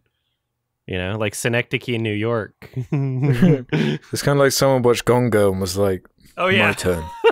Spoilers for Gone Girl is what I was gonna say. Yeah. Spoilers for Gone Girl for this discussion because it's a ripoff of Gone Girl. Even down to like the music and stuff. They're trying to do the trying to resonate the score and everything. Very clearly trying to emulate the Gone Girl soundtrack in specific scenes. Yeah, even down to the famous technically missing scene from Gone Girl, they like tried to do that but flip it. Like for most of the movie, you're following this lead main character whose wife has gone missing, and just towards the end they try to act like they're pulling the rug out, and it's like he was actually an abuser the whole time. He just forgot. This is the moment. Yeah, he just forgot, and it's like, oh yeah, that's probably why she's ran away. Yeah, because he's like acting in earnest, like I actually have no clue where she's gone. Like, yeah, even though she said she would leave in the flashbacks, he like caught her trying to leave once. She's like, I'm not going anywhere. He's like, yes, you are. I'm gonna hit you. Yeah, and unfortunately, because of that audio, it made some of it quite difficult to decipher. I had subtitles. Like, you didn't have subtitles? Oh, really? The one I had didn't have subtitles. No. Oh God, you had a very different experience than I did. Yeah. No, it was like trying to solve something. Well, you got to fill me in then on there's this best friend character to the abusive main character who kind of breaks down towards the end, and he's like, not this time, and he tells this story about how the main character loved someone to death. Yes, exactly. Like, so he has a history of like killing his girlfriends because he's so abusive. So like this isn't the first time. The main character, this is not his first rodeo. And the best friend, I guess, is like I don't know if he's a friend under duress because the guy's so powerful that if anybody tries to arrest him, he pulls the Uno reverse card, and the police wait patiently while he makes a phone call to their boss and says, actually, the person who tried to arrest me is under arrest. So the friend couldn't do anything about it unless he was doing things behind his back, basically, which is what wound up happening. So his best friend helped the main character's girlfriend escape, but not really, because she'd stayed not only in town but at her parents' house, and they invited him over for the funeral to the same place where she was without putting her somewhere else, without saying, hey, maybe take the day in a different location. This man that's trying to hunt you down and basically kill you, this abuser, is going to be here. And then she looks out the window at the exact moment where he's looking. She's like, oh no, he was looking. And then she hides under the bed. Well, not under the bed, on the floor with the covers draped over her. Yeah, not hiding in plain sight. Yeah, not properly thought through from the characters. You know. Yeah, the whole movie. But yeah, so the best friend couldn't really do much because the guy's so powerful. Even though I thought the best friend like employed him, so shouldn't he also be more powerful? Because like he's employing him. Yeah, he's they like didn't really elaborate on the power levels. Yeah, what does he even do for work?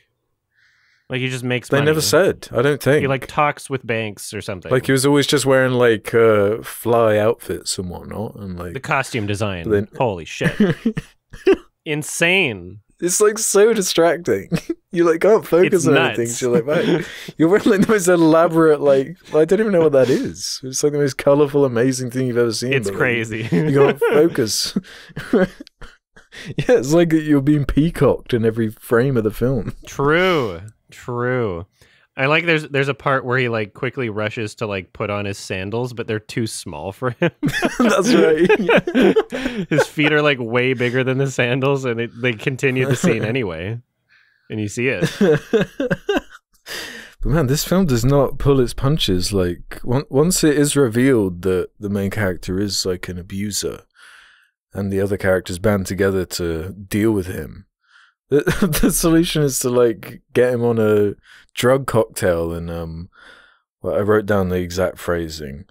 Let's just say he's in the prison of his own mind.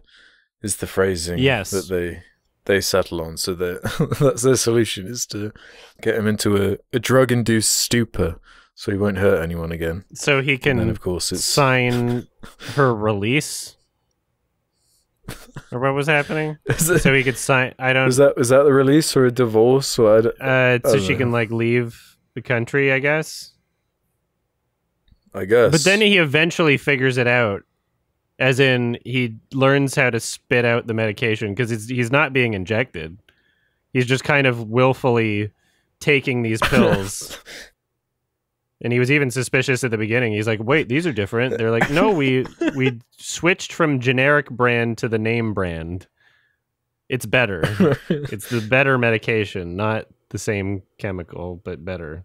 I just love how they have the whole, like, conquering over this guy and managing to escape. Like, that's what the name is getting at. To freedom. Woo! Is indicating the freedom of this woman. But it ends on the psycho main guy, like, basically looking into the camera and saying, I'm coming for you. Hell yeah. I hope there's a sequel. Yeah, To Freedom 2. Let's go. Let's make this Bioden Stevens' most successful film, so he's obligated to make a sequel. Sequels. Because I'll fucking watch it. I'll fucking watch it in a heartbeat. Yeah. Turn this guy into like an unkillable, like Freddy type. Oh my god. Figure. You know, you could have his whole franchise. It was so weird because at the very beginning of the movie, they have the title. And just the design of the title, single fucking PNG image of a flame on one of the letters, I think the O. Not moving. I'm like, okay, that's weird. And then they do the whole like glitch effect, like I'm like, wait, is this a scary movie? I thought this was like a character romantic thing. Like, you know, you read the description, you see the poster, yeah, just like kind of hugging, and people are staring blankly into the distance. No, it's a thriller, I guess, with twists. It's a Gone Girl type film. You know, I once saw a tweet. Yes. That was, oh my god. Classic line. The best line in the whole film. Yeah, I had to rewind it because I was like, there's no... He must have said something else. No. Tweet. He must have said another word that sounds like tweet. No, but you know, I once saw a tweet. I couldn't imagine watching this without subtitles. I'm so sorry. Oh, it was kind of a fun... challenge. It was like a chess game in and of itself, trying to like figure out. It really forces you to pay attention. Oh, like yeah, maybe you can help me then on that scene early on where the wife has gone missing and the main character is like, he's talking to people who you think are cops who are like investigating or trying to find the body or whatever, but then he's like, what am I paying you guys for? Go find her. And it's like, wait, what? I think he hired a duo of private investigators that he forgot about after that scene. Because the entire rest of the movie, I was like, why don't you just, like, you found a clue. You believe you found a clue. Fucking give that, like, all of this, it's a weird, extreme version of, like, tell, don't show. You know? Because he says he sees her in the window. We never see that until later. And if I'm trying to imagine the choice to not show his perspective there, I would think, okay, well, they're afraid of showing her being there because they don't want the audience to know whether or not she was there. But you could still show it from his perspective and just show it quickly enough, or you know, there plenty of films have done that where like you still don't know because you don't know if that was just from his perspective. You don't know if that was like a hallucination from him. You can still show it. It chose not to. Fucking the scene I was talking about earlier, Adam shows up and, you know, shows him a picture on his phone like, oh, this is her. And then he like accuses him of kidnapping her. He's like, where'd you take her? And then his date's like, wait, you're married? He's like, no, yes, no. We never see the picture. We see him reacting to the picture. We never see it, right? All of these things, I'm just like, okay, show the private investigators. Tell them what you know now. If you really want to find her, then you should be updating them. Why did those characters just disappeared? It's crazy that the script got finished and forgot that they wrote those characters in at the beginning, and then just... It's crazy that it has a script. Yeah. It's crazy. I just love that main character, his facial expressions that he's whipping out throughout the film is so awesome. The way they hold on them, especially whatever he was doing with his like eyebrows, like that serious face he kept doing. I was like cracking up every time he was doing it. Yeah, and it like really lingers. Oh, it's perfect. The chef's kiss right there. Yeah, the action scenes, the fight scenes. She's dead. She's alive. Towards the beginning, they attempt to time lapse for like they clearly didn't film enough like raw footage to speed up, so it goes by like way too quick, like way too fast for a time lapse. Also, it wasn't stationary. It was fucking moving around. No, yeah, you should get it on a tripod and keep it there and don't touch it. What the fuck are you doing? If you're going to speed up the footage. Oh my God. That same shot of like the office building or whatever from below looking up that they use like 3 different times. And like almost every time it's like 2 seconds too short. It like doesn't leave any breathing room. Like the editing is just so weird. Where it's like, what? And like, oh wait, did I just see that shot? Why was it so quick? Why was that there? Yeah, they do that a bunch of times. No understanding of like pacing at all. Yeah.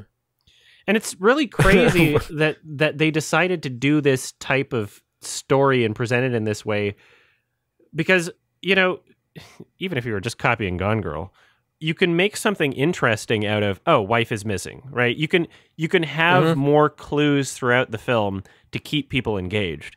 But instead, it's like 45 minutes in a row, at least, of him just being like, I'm crazy and sad. And like nothing new gets developed. It's just very repetitive, and it doesn't really move on. Like you could be finding out new things. Yeah, it's just the same repeat of him going somewhere, finding out that something's not right, doing the funny face, and then screaming at someone about like, "Where's my wife? Where have you put my wife?" And it's just that again and again. Yeah, that in the like 3 or 4 locations on the obvious sound stages. Yeah, that they are jumping between. My God, overly lit. The parents' house. I don't know if you caught this. The fucking railing was like not that was like a safety hazard. It was like fucking wobbling. I didn't notice when they were touching it. And there's a shot where like when they get to the top of the stairs and he's like the dad's like confronting him or whatever. And every time it cuts back to the main character, the only other thing in the frame is like the end of the railing, kind of just like on broken drywall, just not like it was glued to the wall, but then because someone like grabbed the railing, like it broke from the wall, but the piece of the drywall still stuck on it. So you have this broken and like the end of the railing. It was crazy, and it kept cutting back to it, and that's the only other thing in the frame besides him. And I'm like, you could change the way you shoot it. Like you could just have him move over slightly or move the camera over slightly, so that's not in the frame the entire time, constantly cutting back to it. Very interesting. This is what, like $1,000 budget. Like what did they make this on? Like... I don't know, because it's a Nigerian film. This could be considered Nollywood is the term, and even on the Wikipedia page, there's the fact that there's no clear definition for Nollywood other than just a film from Nigeria is mentioned. Any variety of budgets, apparently. So I there's a scene where the bank manager, he's trying to get the info from the bank manager because his email is synced up to, her email is synced up to his not only his phone but also his computer, and he sees Yeah. 2 million Nigerian dollars get withdrawn from her bank account. So I was like, okay, somebody convert this. It's apparently like 1,700 Canadian. So I don't know what they're, I don't know what how much money you're supposed to spend on a film in Nigeria. This is the first Nigerian film that I've seen, I think. Yeah, we are same. Yeah. So I don't know what the budget was. I don't know what the budget was supposed to be. The costumes were crazy though. If you can get 14 plus in 1 year, must be manageable. Yeah, definitely the entire production was like a week. yeah. That much is clear. Filmed in 2 days, edited in half a day. Like, written in a weekend. yeah. Yeah, this is I would for sure recommend this film. Oh yeah. Yeah, so would I. It flies by as well, like hour and a half. Like barely. Barely feature.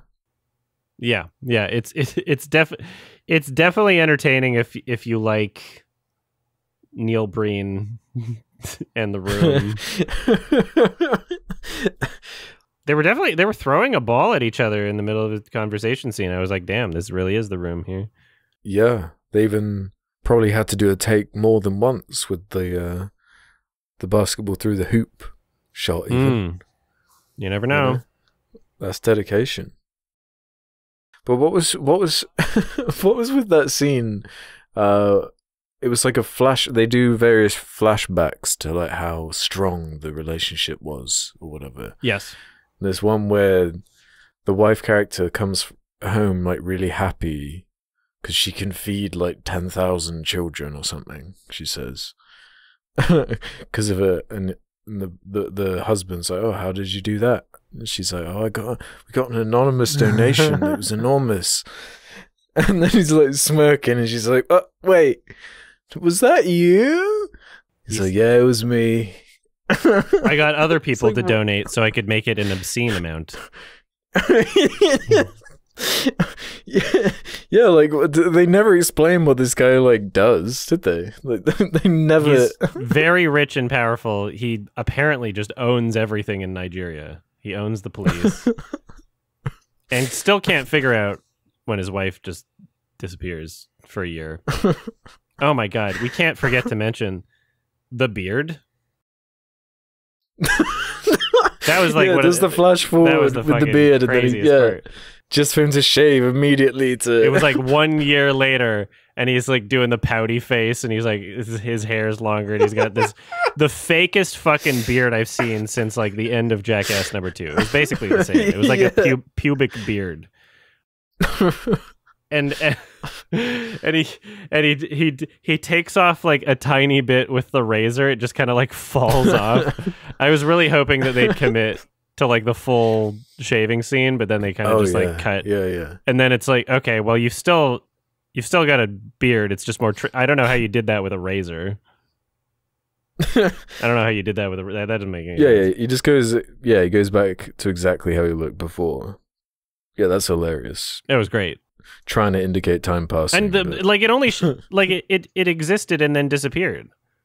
There was no real reason to have that. He immediately shaved it off as soon as it cut to 1 year later, and then get rid of it. They'd already established that it was a year later, like with text, like showing the beard. Like just do one or the other way.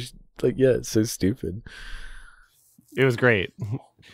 Yeah, so they were definitely using lav mics. Mm-hmm.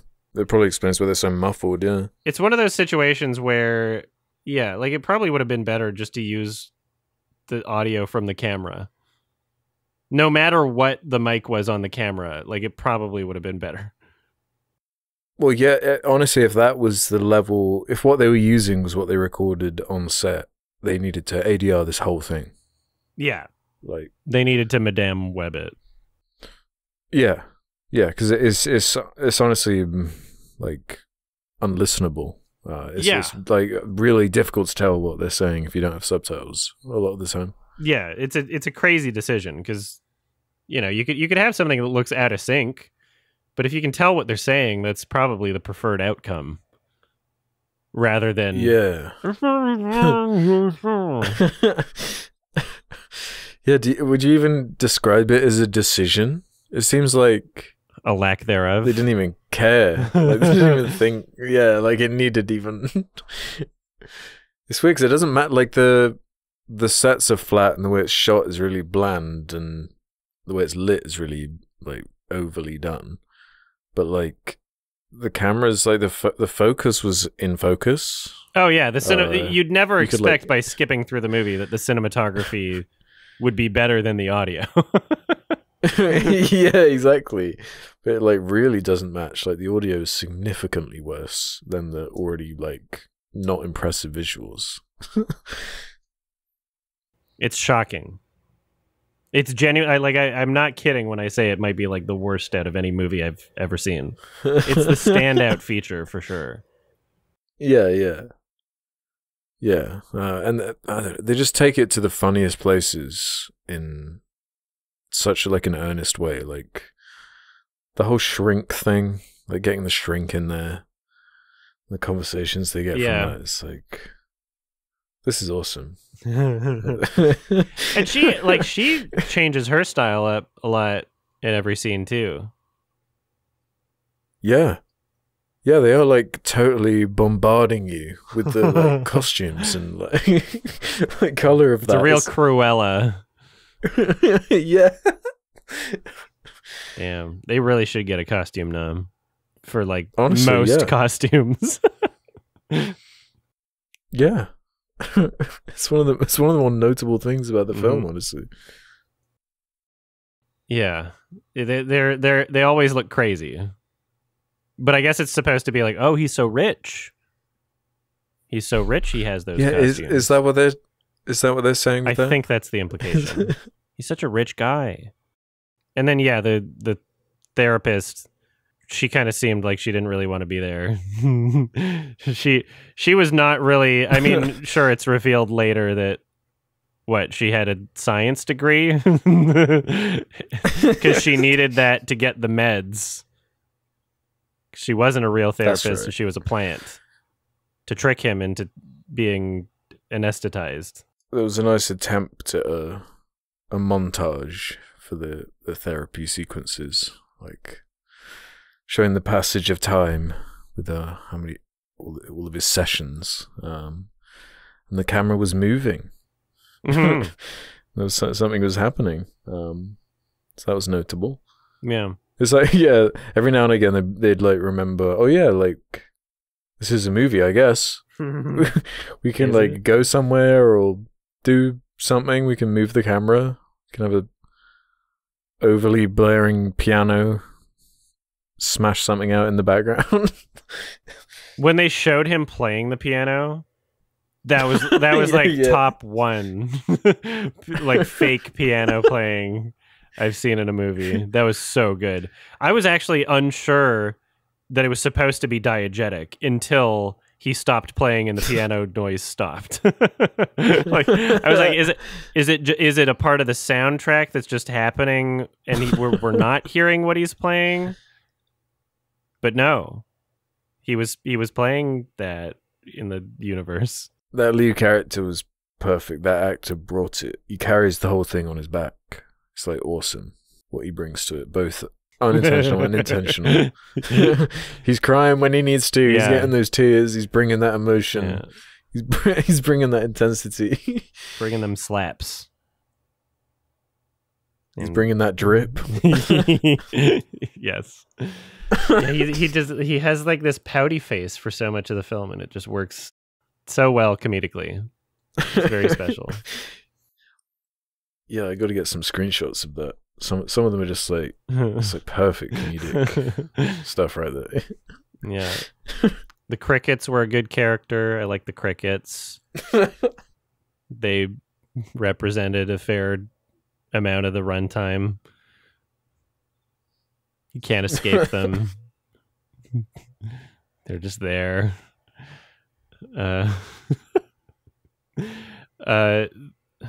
hold on. There's another note here. Oh my god. Sorry, I'm just trying to. I saw something earlier and then I forgot. If you have something to say, go for it. I'll remember it.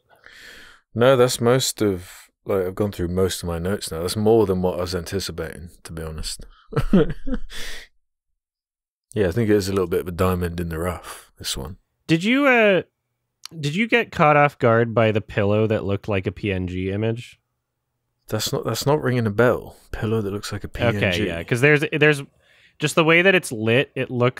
It's not, but it looks like it's just photoshopped into the environment, just because of the way that it like kind of pops in the set. The sets were pretty great. There's the broken railing. Very like that's like an accident waiting to happen. I can't believe they actually like worked with that. Like lawsuit stuff. Lots of like IKEA type set decoration, you know, like just this thing on the wall that says love. Yeah. Oh, yeah. I guess they love each other. And like the same consistent light source like from every angle. And the like huge painting that's not hung up but is just sitting on top of like a piece of furniture, like a drawer. That was fun. It's got a great mise en scene. They all look like showrooms. Yeah. Like no one's actually lived in any of these spaces. No. They're just sound stages. Yeah. Yeah, it's a very gripping thriller. Twists and turns. Still don't know what he does for work, but he's able to like leave the office for a year and then get right back to it. So whatever job you can do that. That's just part of the commentary. Because he's so powerful. Yeah. Yeah, if you're looking for a good watch, To Freedom. Yeah, how would someone actually like find this? It's on Amazon. It's on Amazon Prime. Oh, is it on? Oh, Prime Video it is, isn't it? Yeah. Oh, that's awesome. It's included with Prime. Legends. Hell yeah. So there's no excuse then? No excuse. And it has subtitles there, I think. Or at least that's what my tortilla said it was from. Lots of water bottles without labels. His hospital was like, that was a good bed for a hospital. Who knows if he was actually in one. Why did she come back to tell him all of that? There's no way. She could have just left. Why did she feel the need to like, she was so confident about him not only being conscious enough to understand her, but being like sedated enough to not be able to like do anything about it while she was standing there. That's a lot of confidence for someone who's trying to run away from an abuser. It did give it a nice punchy dramatic effect though, did it not? Yeah. Yeah. It's a very dramatic film. Lots of punchy emotion, laughter. It's the main the main one. It doesn't feel like everyone just met for the first time in every scene. Yeah. Yeah, so if you want to see one of the 18 movies that this director directed in 2023, I would say To Freedom is probably your best bet. And they leave it on a cliffhanger. I want to see a sequel. Make this Bioden Stevens' most successful film, and Tiger Fire Rose, the writer. Yeah. And I guess like the sequel you could even get clever with and just TWO Freedom. Oh! You know? It's perfect. Or To Freedom too. Which is equally a fun title. We've got options. Yeah. From Freedom. To Freedoms. To opposite of freedom. To jail. Yeah. I would like, because if the second movie is him hunting her down, I'm gonna get you. But it's like the most powerful man ever. Like I want to see what they do with that setup. Like they've set up some really interesting things here. I want to see more in this universe, and I want to see where this goes. Yeah, I'm with you. There's potential. There's building potential. We could get to like a Saw type. Situation. Yeah. We can have this guy versus Jigsaw. An omniscient, powerful, omnipresent villain. We're just about there anyway. Yeah. We're pretty much there. Yeah, great performances, great audio, the best audio ever. Soundtrack, so good. Some of it reminded me of Super Seducer. Some of it reminded me of Gone Girl. Some of it reminded me of free play piano, dramatic music. Costumes, fucking incredible. Incredible costumes. Acting, amazing. Yeah, everything great. This was a real, should I give it a 1 or a 10? Yeah, I'm feeling similar energy. But I decided on a 1 myself. Maybe on a rewatch I'll give it a 10. For now, I'm giving it a 1, yeah. Yeah, I'm going 1 star like. Gotta get the like in there. I think that makes it clear what we're dealing with here. I think to release the film in that state, it's kind of unacceptable. That audio, I'm like... It's more than kinda. It's straight. It's like unforgivably unwatchable with that audio. Like just that one change would probably give it another star. Yeah, entirely. Like it's that bad. You can't have made this film and pretended like you didn't know that was an issue. You can't possibly release that and like you're basically like it's like a scam almost. Yeah, because like the audio source is changing by cut, so like they must know. Yeah, it's not an accident. Yes, mad. Yeah, you have to have for sure seen the film before releasing it, right? Hopefully, but Bayard and Steven might be so busy he didn't have time. Oh yeah, 18. So that's more months than are in a year. That's Dude. Like a movie and a half per month. Every month. Something this good, hopefully, as well. More than that. Is it? No, that's about it. Yeah, that's about right.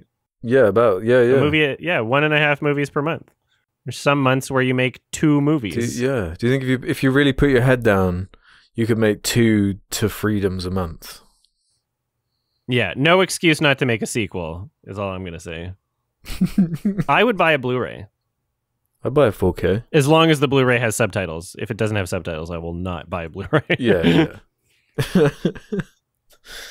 Yeah, great film. It was one of the best blind buys, blind watches.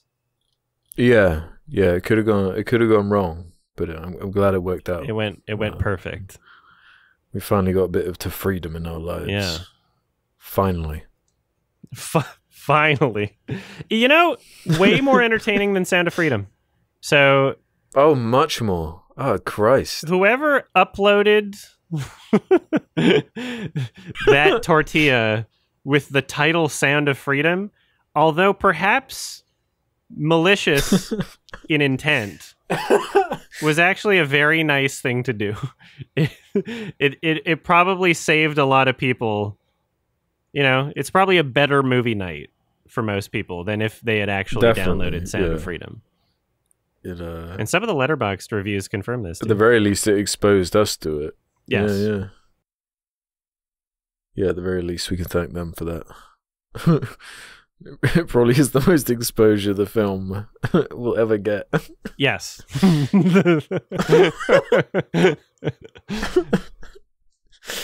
All right, question time. Okay, let's do some questions from the Sardonicast community. I've got to shake that freedom from out my mouth. If you want to leave your own questions for future episodes, head over to the suggestion thread on the subreddit. Just like Arturneri said, careful. Who composed the Sardonicast jingle? If it was one of you, what was the mindset you had when composing it? What is your overall thought process when composing music? If you look in the description of most episode, I think it gives away the answer to this. But I think, Adam, you can You can answer the creative process behind that one. I did it. Yeah, I do music.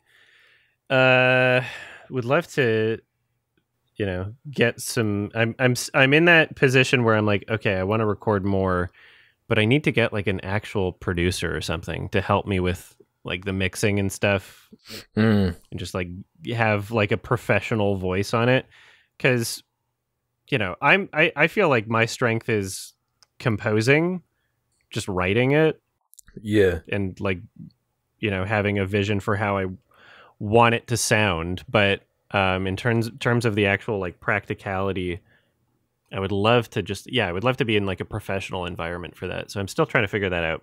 When it came to the jingle, I think it took like a few hours of just like me fucking around, just playing. And I wanted something that was not overly serious, not overly long. And I guess in my head, I also had kind of like I don't remember if I had an idea of like the images showing up on the beat when I was composing it. I think I probably did from memory, of like, bam, bam, bam. Yeah, just a nice little jingle that is.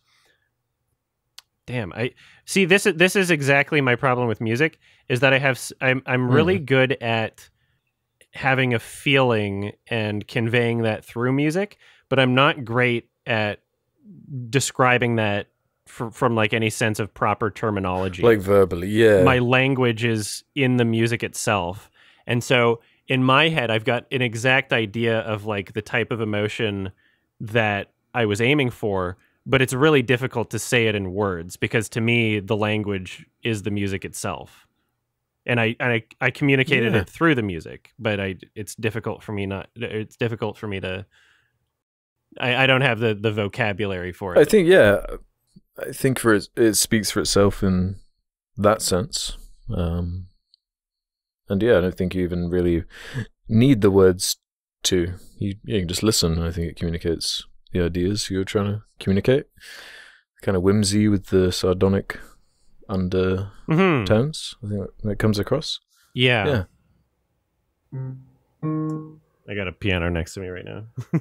Yeah. It's the C sharp that really adds a lot of the character to it, I think. Because it almost, the root note, it enforces this almost kind of like, in the first few seconds, you almost kind of feel like it's like mildly sinister, but like in a playful way still. Yeah, playfully. Like kind of like a 70s cheese villain or something. Like we were just talking about, like Ralph Bakshi or something. Vaudeville kind of. Yeah. I feel that way about the last note as well. The way it kind of throws you off right at the end. Yeah, it's fun. Yeah. Nice. Let's do this one from Joe RCK. How do you feel about yellow paint in video games? The whole discourse around this is that the yellow paint in video games shows you what's obviously interactable and it's talking down to you, while the other side says it helps differentiate from all the visual clutter in the scene. Now, do you know anything about this kind of ongoing argument? Yeah, it's been happening in the video game space. I don't know who started it. If it was Naughty Dog with Uncharted, because that was, they might have popularized it.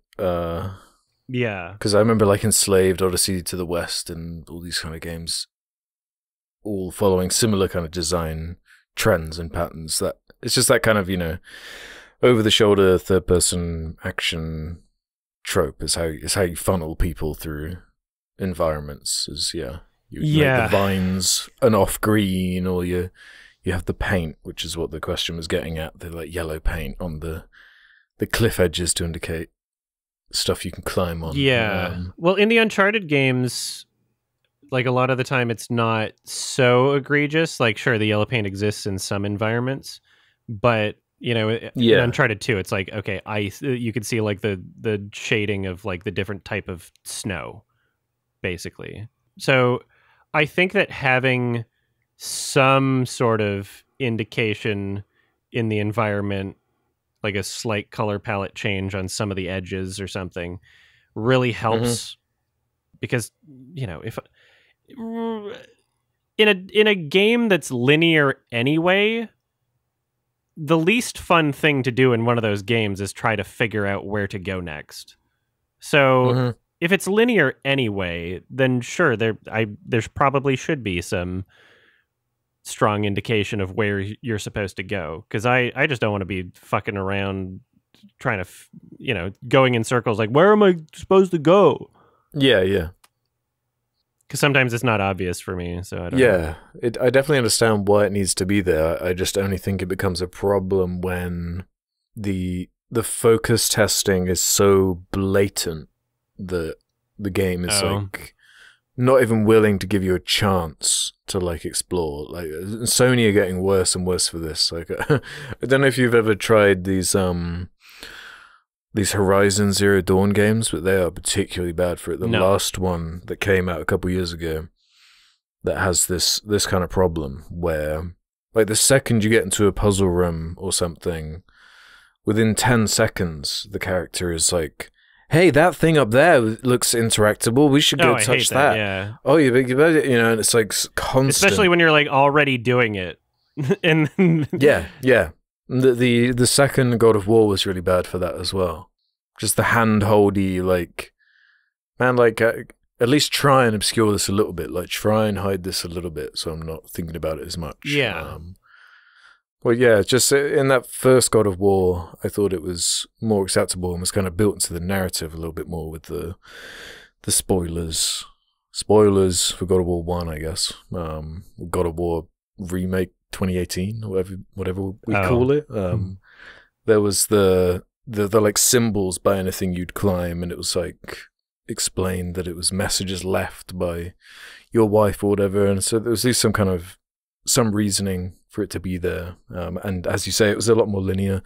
God of War is not really about the climbing and traversal to me, so it doesn't really bug me there. Whereas, yeah, it is way more distracting in a Horizon or I don't know.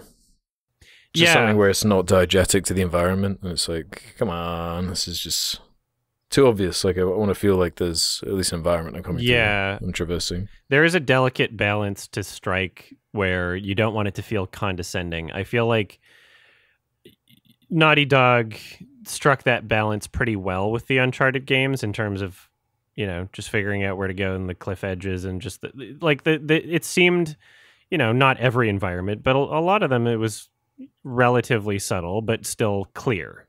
Subtle, but clear. Like, it wasn't... They didn't have characters shouting it at you throughout the entire thing. Maybe some sections, if you pressed the help button, then you could get that in like a puzzle, maybe.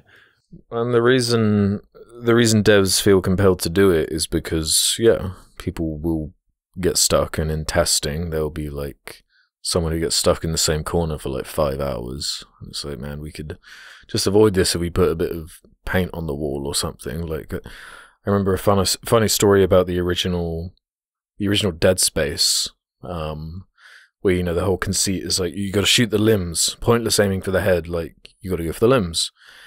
But people in QA just weren't picking up that was like the core mechanic of everything.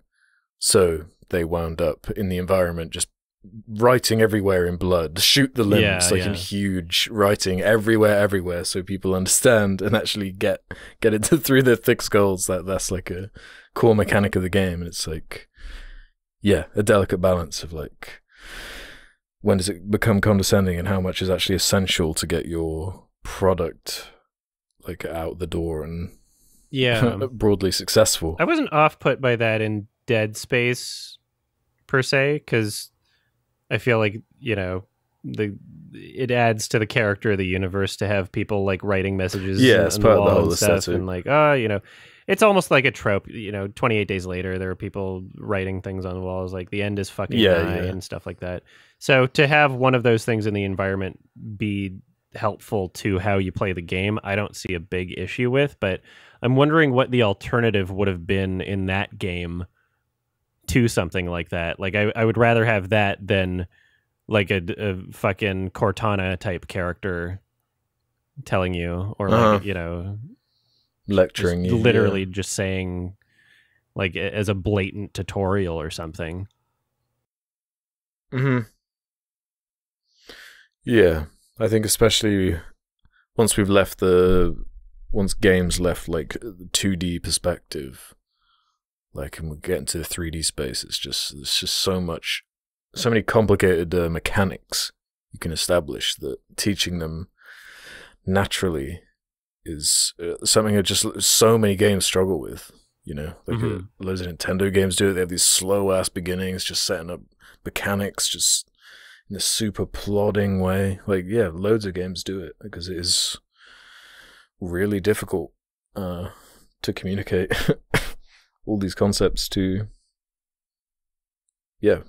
people all around the world. It goes beyond language. It goes beyond.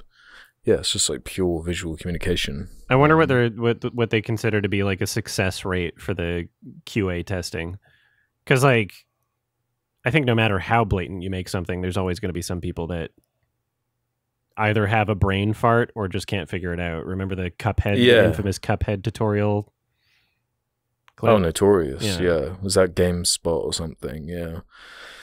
Yeah, really embarrassing. But yeah, it does happen. It can happen.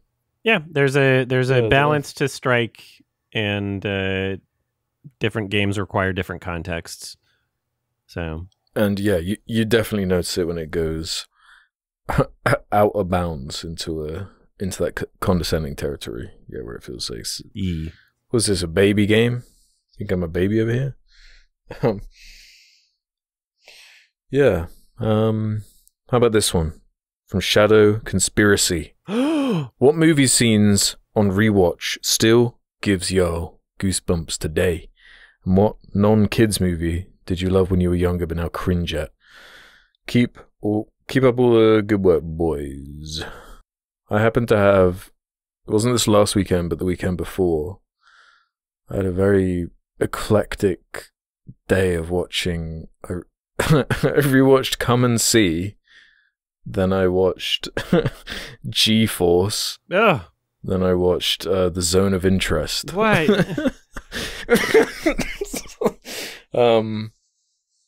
And yeah, obviously G-Force is the most... No, joke. Come and See had it gives me... There are multiple moments in that movie that give me like a spine-chilling sense of goosebumps, but there's a particular scene where the boy revisits his family home, and just the way, without any dialogue, the visuals enforce the horror he's been placed in, is extremely effective, and almost makes me feel ill, like in an effective way, with how powerful just the sequence of images is in that film. Yeah, that's a good one. Yeah, honestly, like any movie, I give a 10. It's something that, like, upon repeated viewings, I'm still able to feel things from. Like, no matter how many times I watch Kill Bill, there's always so many, like, satisfying or emotional sequences in that. Yeah, I mean, like, it's the list isn't short, I would say. Like, No Country for Old Men. Like, still, the sequence, it has a lot to do with just how things are presented and the flow of the editing and the sound design and how it's shot. Yeah, lots of Coen Brothers scenes actually do that. Where the way they're written. It demands your attention. Or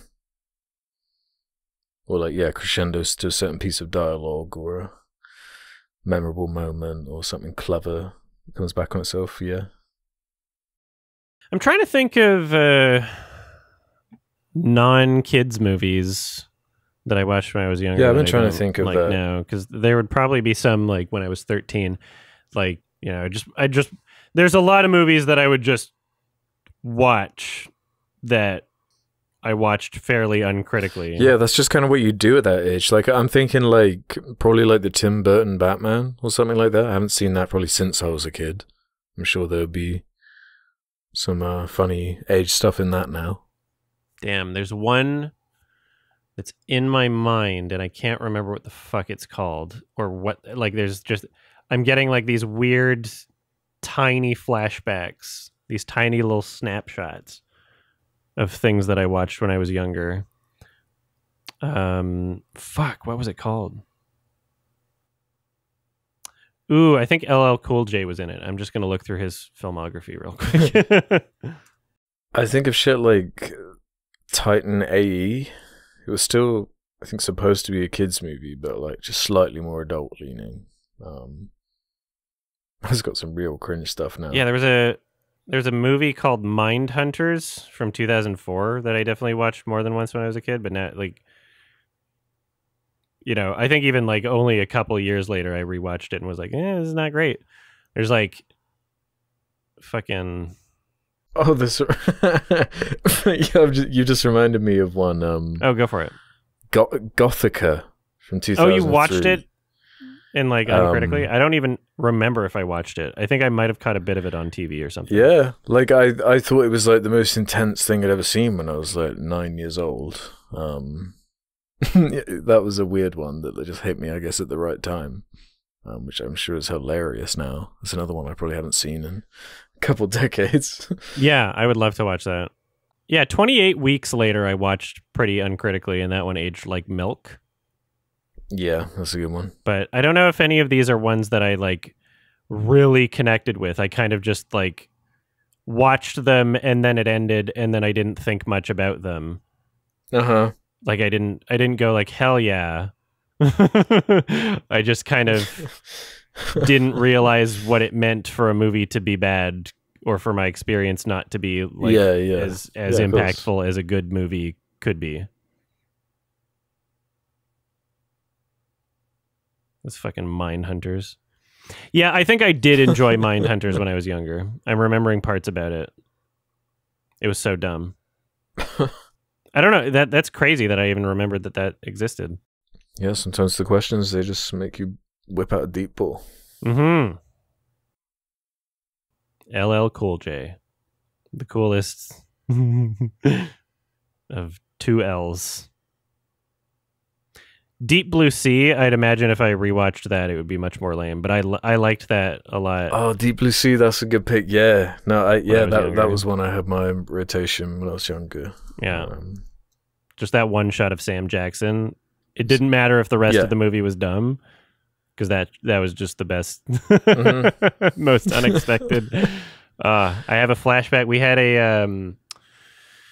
We had like a really tiny, like, I guess tube TV or CRT TV. I don't know what to call it, but it was like an old television, and I think it had a VHS player built into the bottom of it. Yeah, I had one of those. And it was small enough to fit, like, kind of.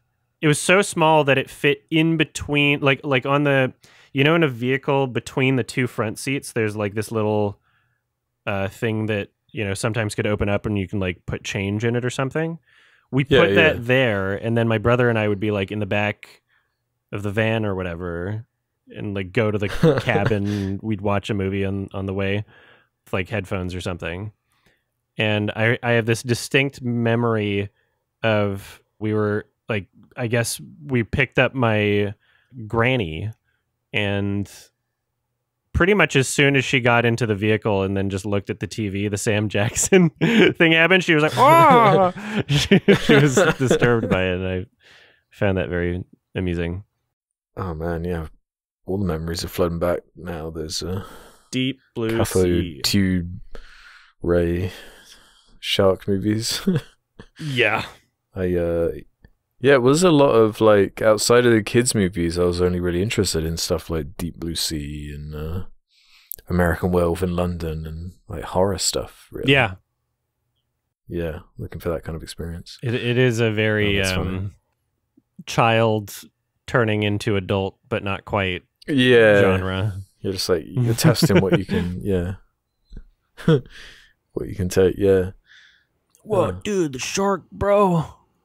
It's so epic. That kind of epic. True epic, the meg epic. Meg epic. That's what they should call the third one. Meg epic. Meg epic. Oh man, should we do one more? All here? right, one more.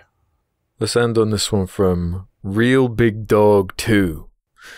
Are you more forgiving to a bad movie or a bad game?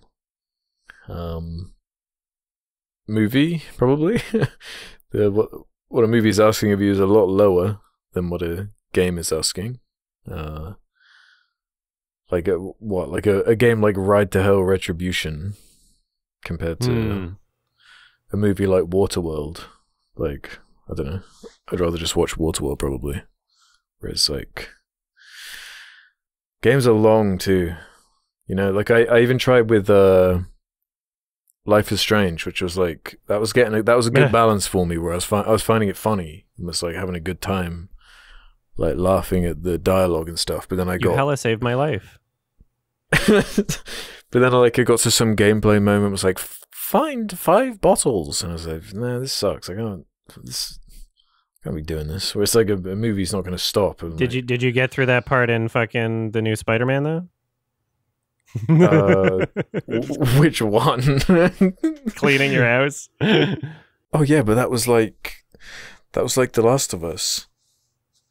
So it was fire. Yeah, they think they're Naughty Dog. I'm almost finished that game. Can't believe have it. you? Yeah. Wow. I'm close to the end. Damn, yeah, I'm surprised. That does surprise me. Doing like a couple hours every 2 weeks. Wow. Yeah, it is quite a step down with the story for sure. Mm-hmm. Yeah. Yeah, I don't know. That's a weird question because I don't know if I give anything any extra or lesser credit because of the medium. I think it's just you judge pieces of art within the context of that medium. So, you know, if a game's really bad, you have to look at what kind of resources they had in the same way that you would a film, right? Like it's so much more embarrassing and sad when you have a blueprint of how the story works. Let's say you're doing the Old Boy remake, right? Where and you have millions of dollars and like professionals working with you, and it still like turns out to be a piece of shit, or like The Last Airbender, right? Like it's worse in that sense than if like you were creating like a new ambitious story that had never been seen before and you were trying to do like blah blah blah. Like there's excuses you can give anything, whether it be a movie or a game, just based on what they had to work with or what they should have reasonably been able to accomplish. You know, I look at something like Madam Web. I'm like, there's a lot of shit in there where someone trying to make a bad movie couldn't do that. It's like almost impressive. Yeah. know? But like Madam Web is funnier to me than like more interesting to me than like an asset flip that's on like PSN. Like what was it called? Like Life of Black Tiger or whatever. Something like that. Yeah. Where you know what I mean? Yeah, some of those bottom of the barrel bad games are just unplayable. Like you can't get through them. Yeah. Yeah. Whereas like even the worst films I've ever seen, like it's asking so little of me. Yeah. You know, I don't I can at least get to the end. Whereas there are many bad games I could not get to the end of. Like literally, like hunt down the Fremen. Yeah.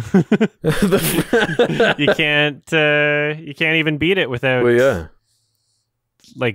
the game. Like it's literally like you're locked. It's literally unbeatable. You know, there's like a task force like desperately trying to fix that game still. Oh. Like I check in every now and again. It's still going. There's like this Discord that's like trying to repair it. Yeah. Get emails now and again. Yeah, it's like hilarious. That's great. Yeah, someone gifted me it like a few years ago. I still haven't even played that one. I'll have to do that at some point.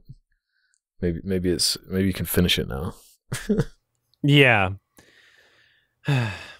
Yeah, I get bad movies are more fun than bad games. Yeah. Yeah, that's where I'd stand. Although Ride to Hell Retribution was hilarious. Yeah, but I got more enjoyment watching other people talk about it than actually Yeah. like, sitting down and playing it myself. It's one of those things where it's like if you're making content out of it, it's a little better. Yeah, exactly. Yeah. All right, I guess that's it for questions. Damn. Yeah, I think we did it. And it's time for you to recommend a film. Yeah, it's time for me to recommend a film, and I've picked something I don't think either of us have seen. The filmmaker that I've like honestly tried to avoid. But I think this could make a interesting conversation. I want to talk about 2001 film Moulin Rouge by Baz Luhrmann. All right. Yeah. All right. Is that like that's his good one, right? It's his highest rated, best reviewed one. I think the only other film I've seen his Romeo and Juliet, and I think I saw The Great Gatsby, but outside of that, no. Oh no. We'll see how this goes. All right. Spelled MOULIN space ROUGE exclamation point, if anybody's trying to find this. From 2001, Nicole Kidman, Ewan McGregor, directed by Baz Luhrmann. Ewan. If you don't want to be spoiled for Moulin Rouge, how do you even... It doesn't seem like it would be pronounced Mulan. I'll have to look that up. Moulin? Yeah. Moulin Rouge? Rouge? Yeah, I don't know. Yeah, I got no clue. We'll figure it out. If you don't want to be spoiled for that, watch it before the next episode. These episodes come out every 2 weeks. You can listen to them early by going to sardonicast.com. Sign up for premium. It's only $2 a month. Also, patreon.com/sardonicast. Also, we got merch. Link in the description. Also, there's a Sardonicast highlights channel. Also, you can search that on YouTube. Clips from the show and stuff. All right, that was fun. Yeah. To freedom. Well, Duned out. Happy freedom, everybody. Yeah, happy Dune. Happy Spice. Spice up your life. People of the world. Spice up your life. Everybody and every girl. Spice up your life. Happy the tooth. Remember the tooth. Remember the tooth. Thanks for listening, everybody. Bye-bye. Bye.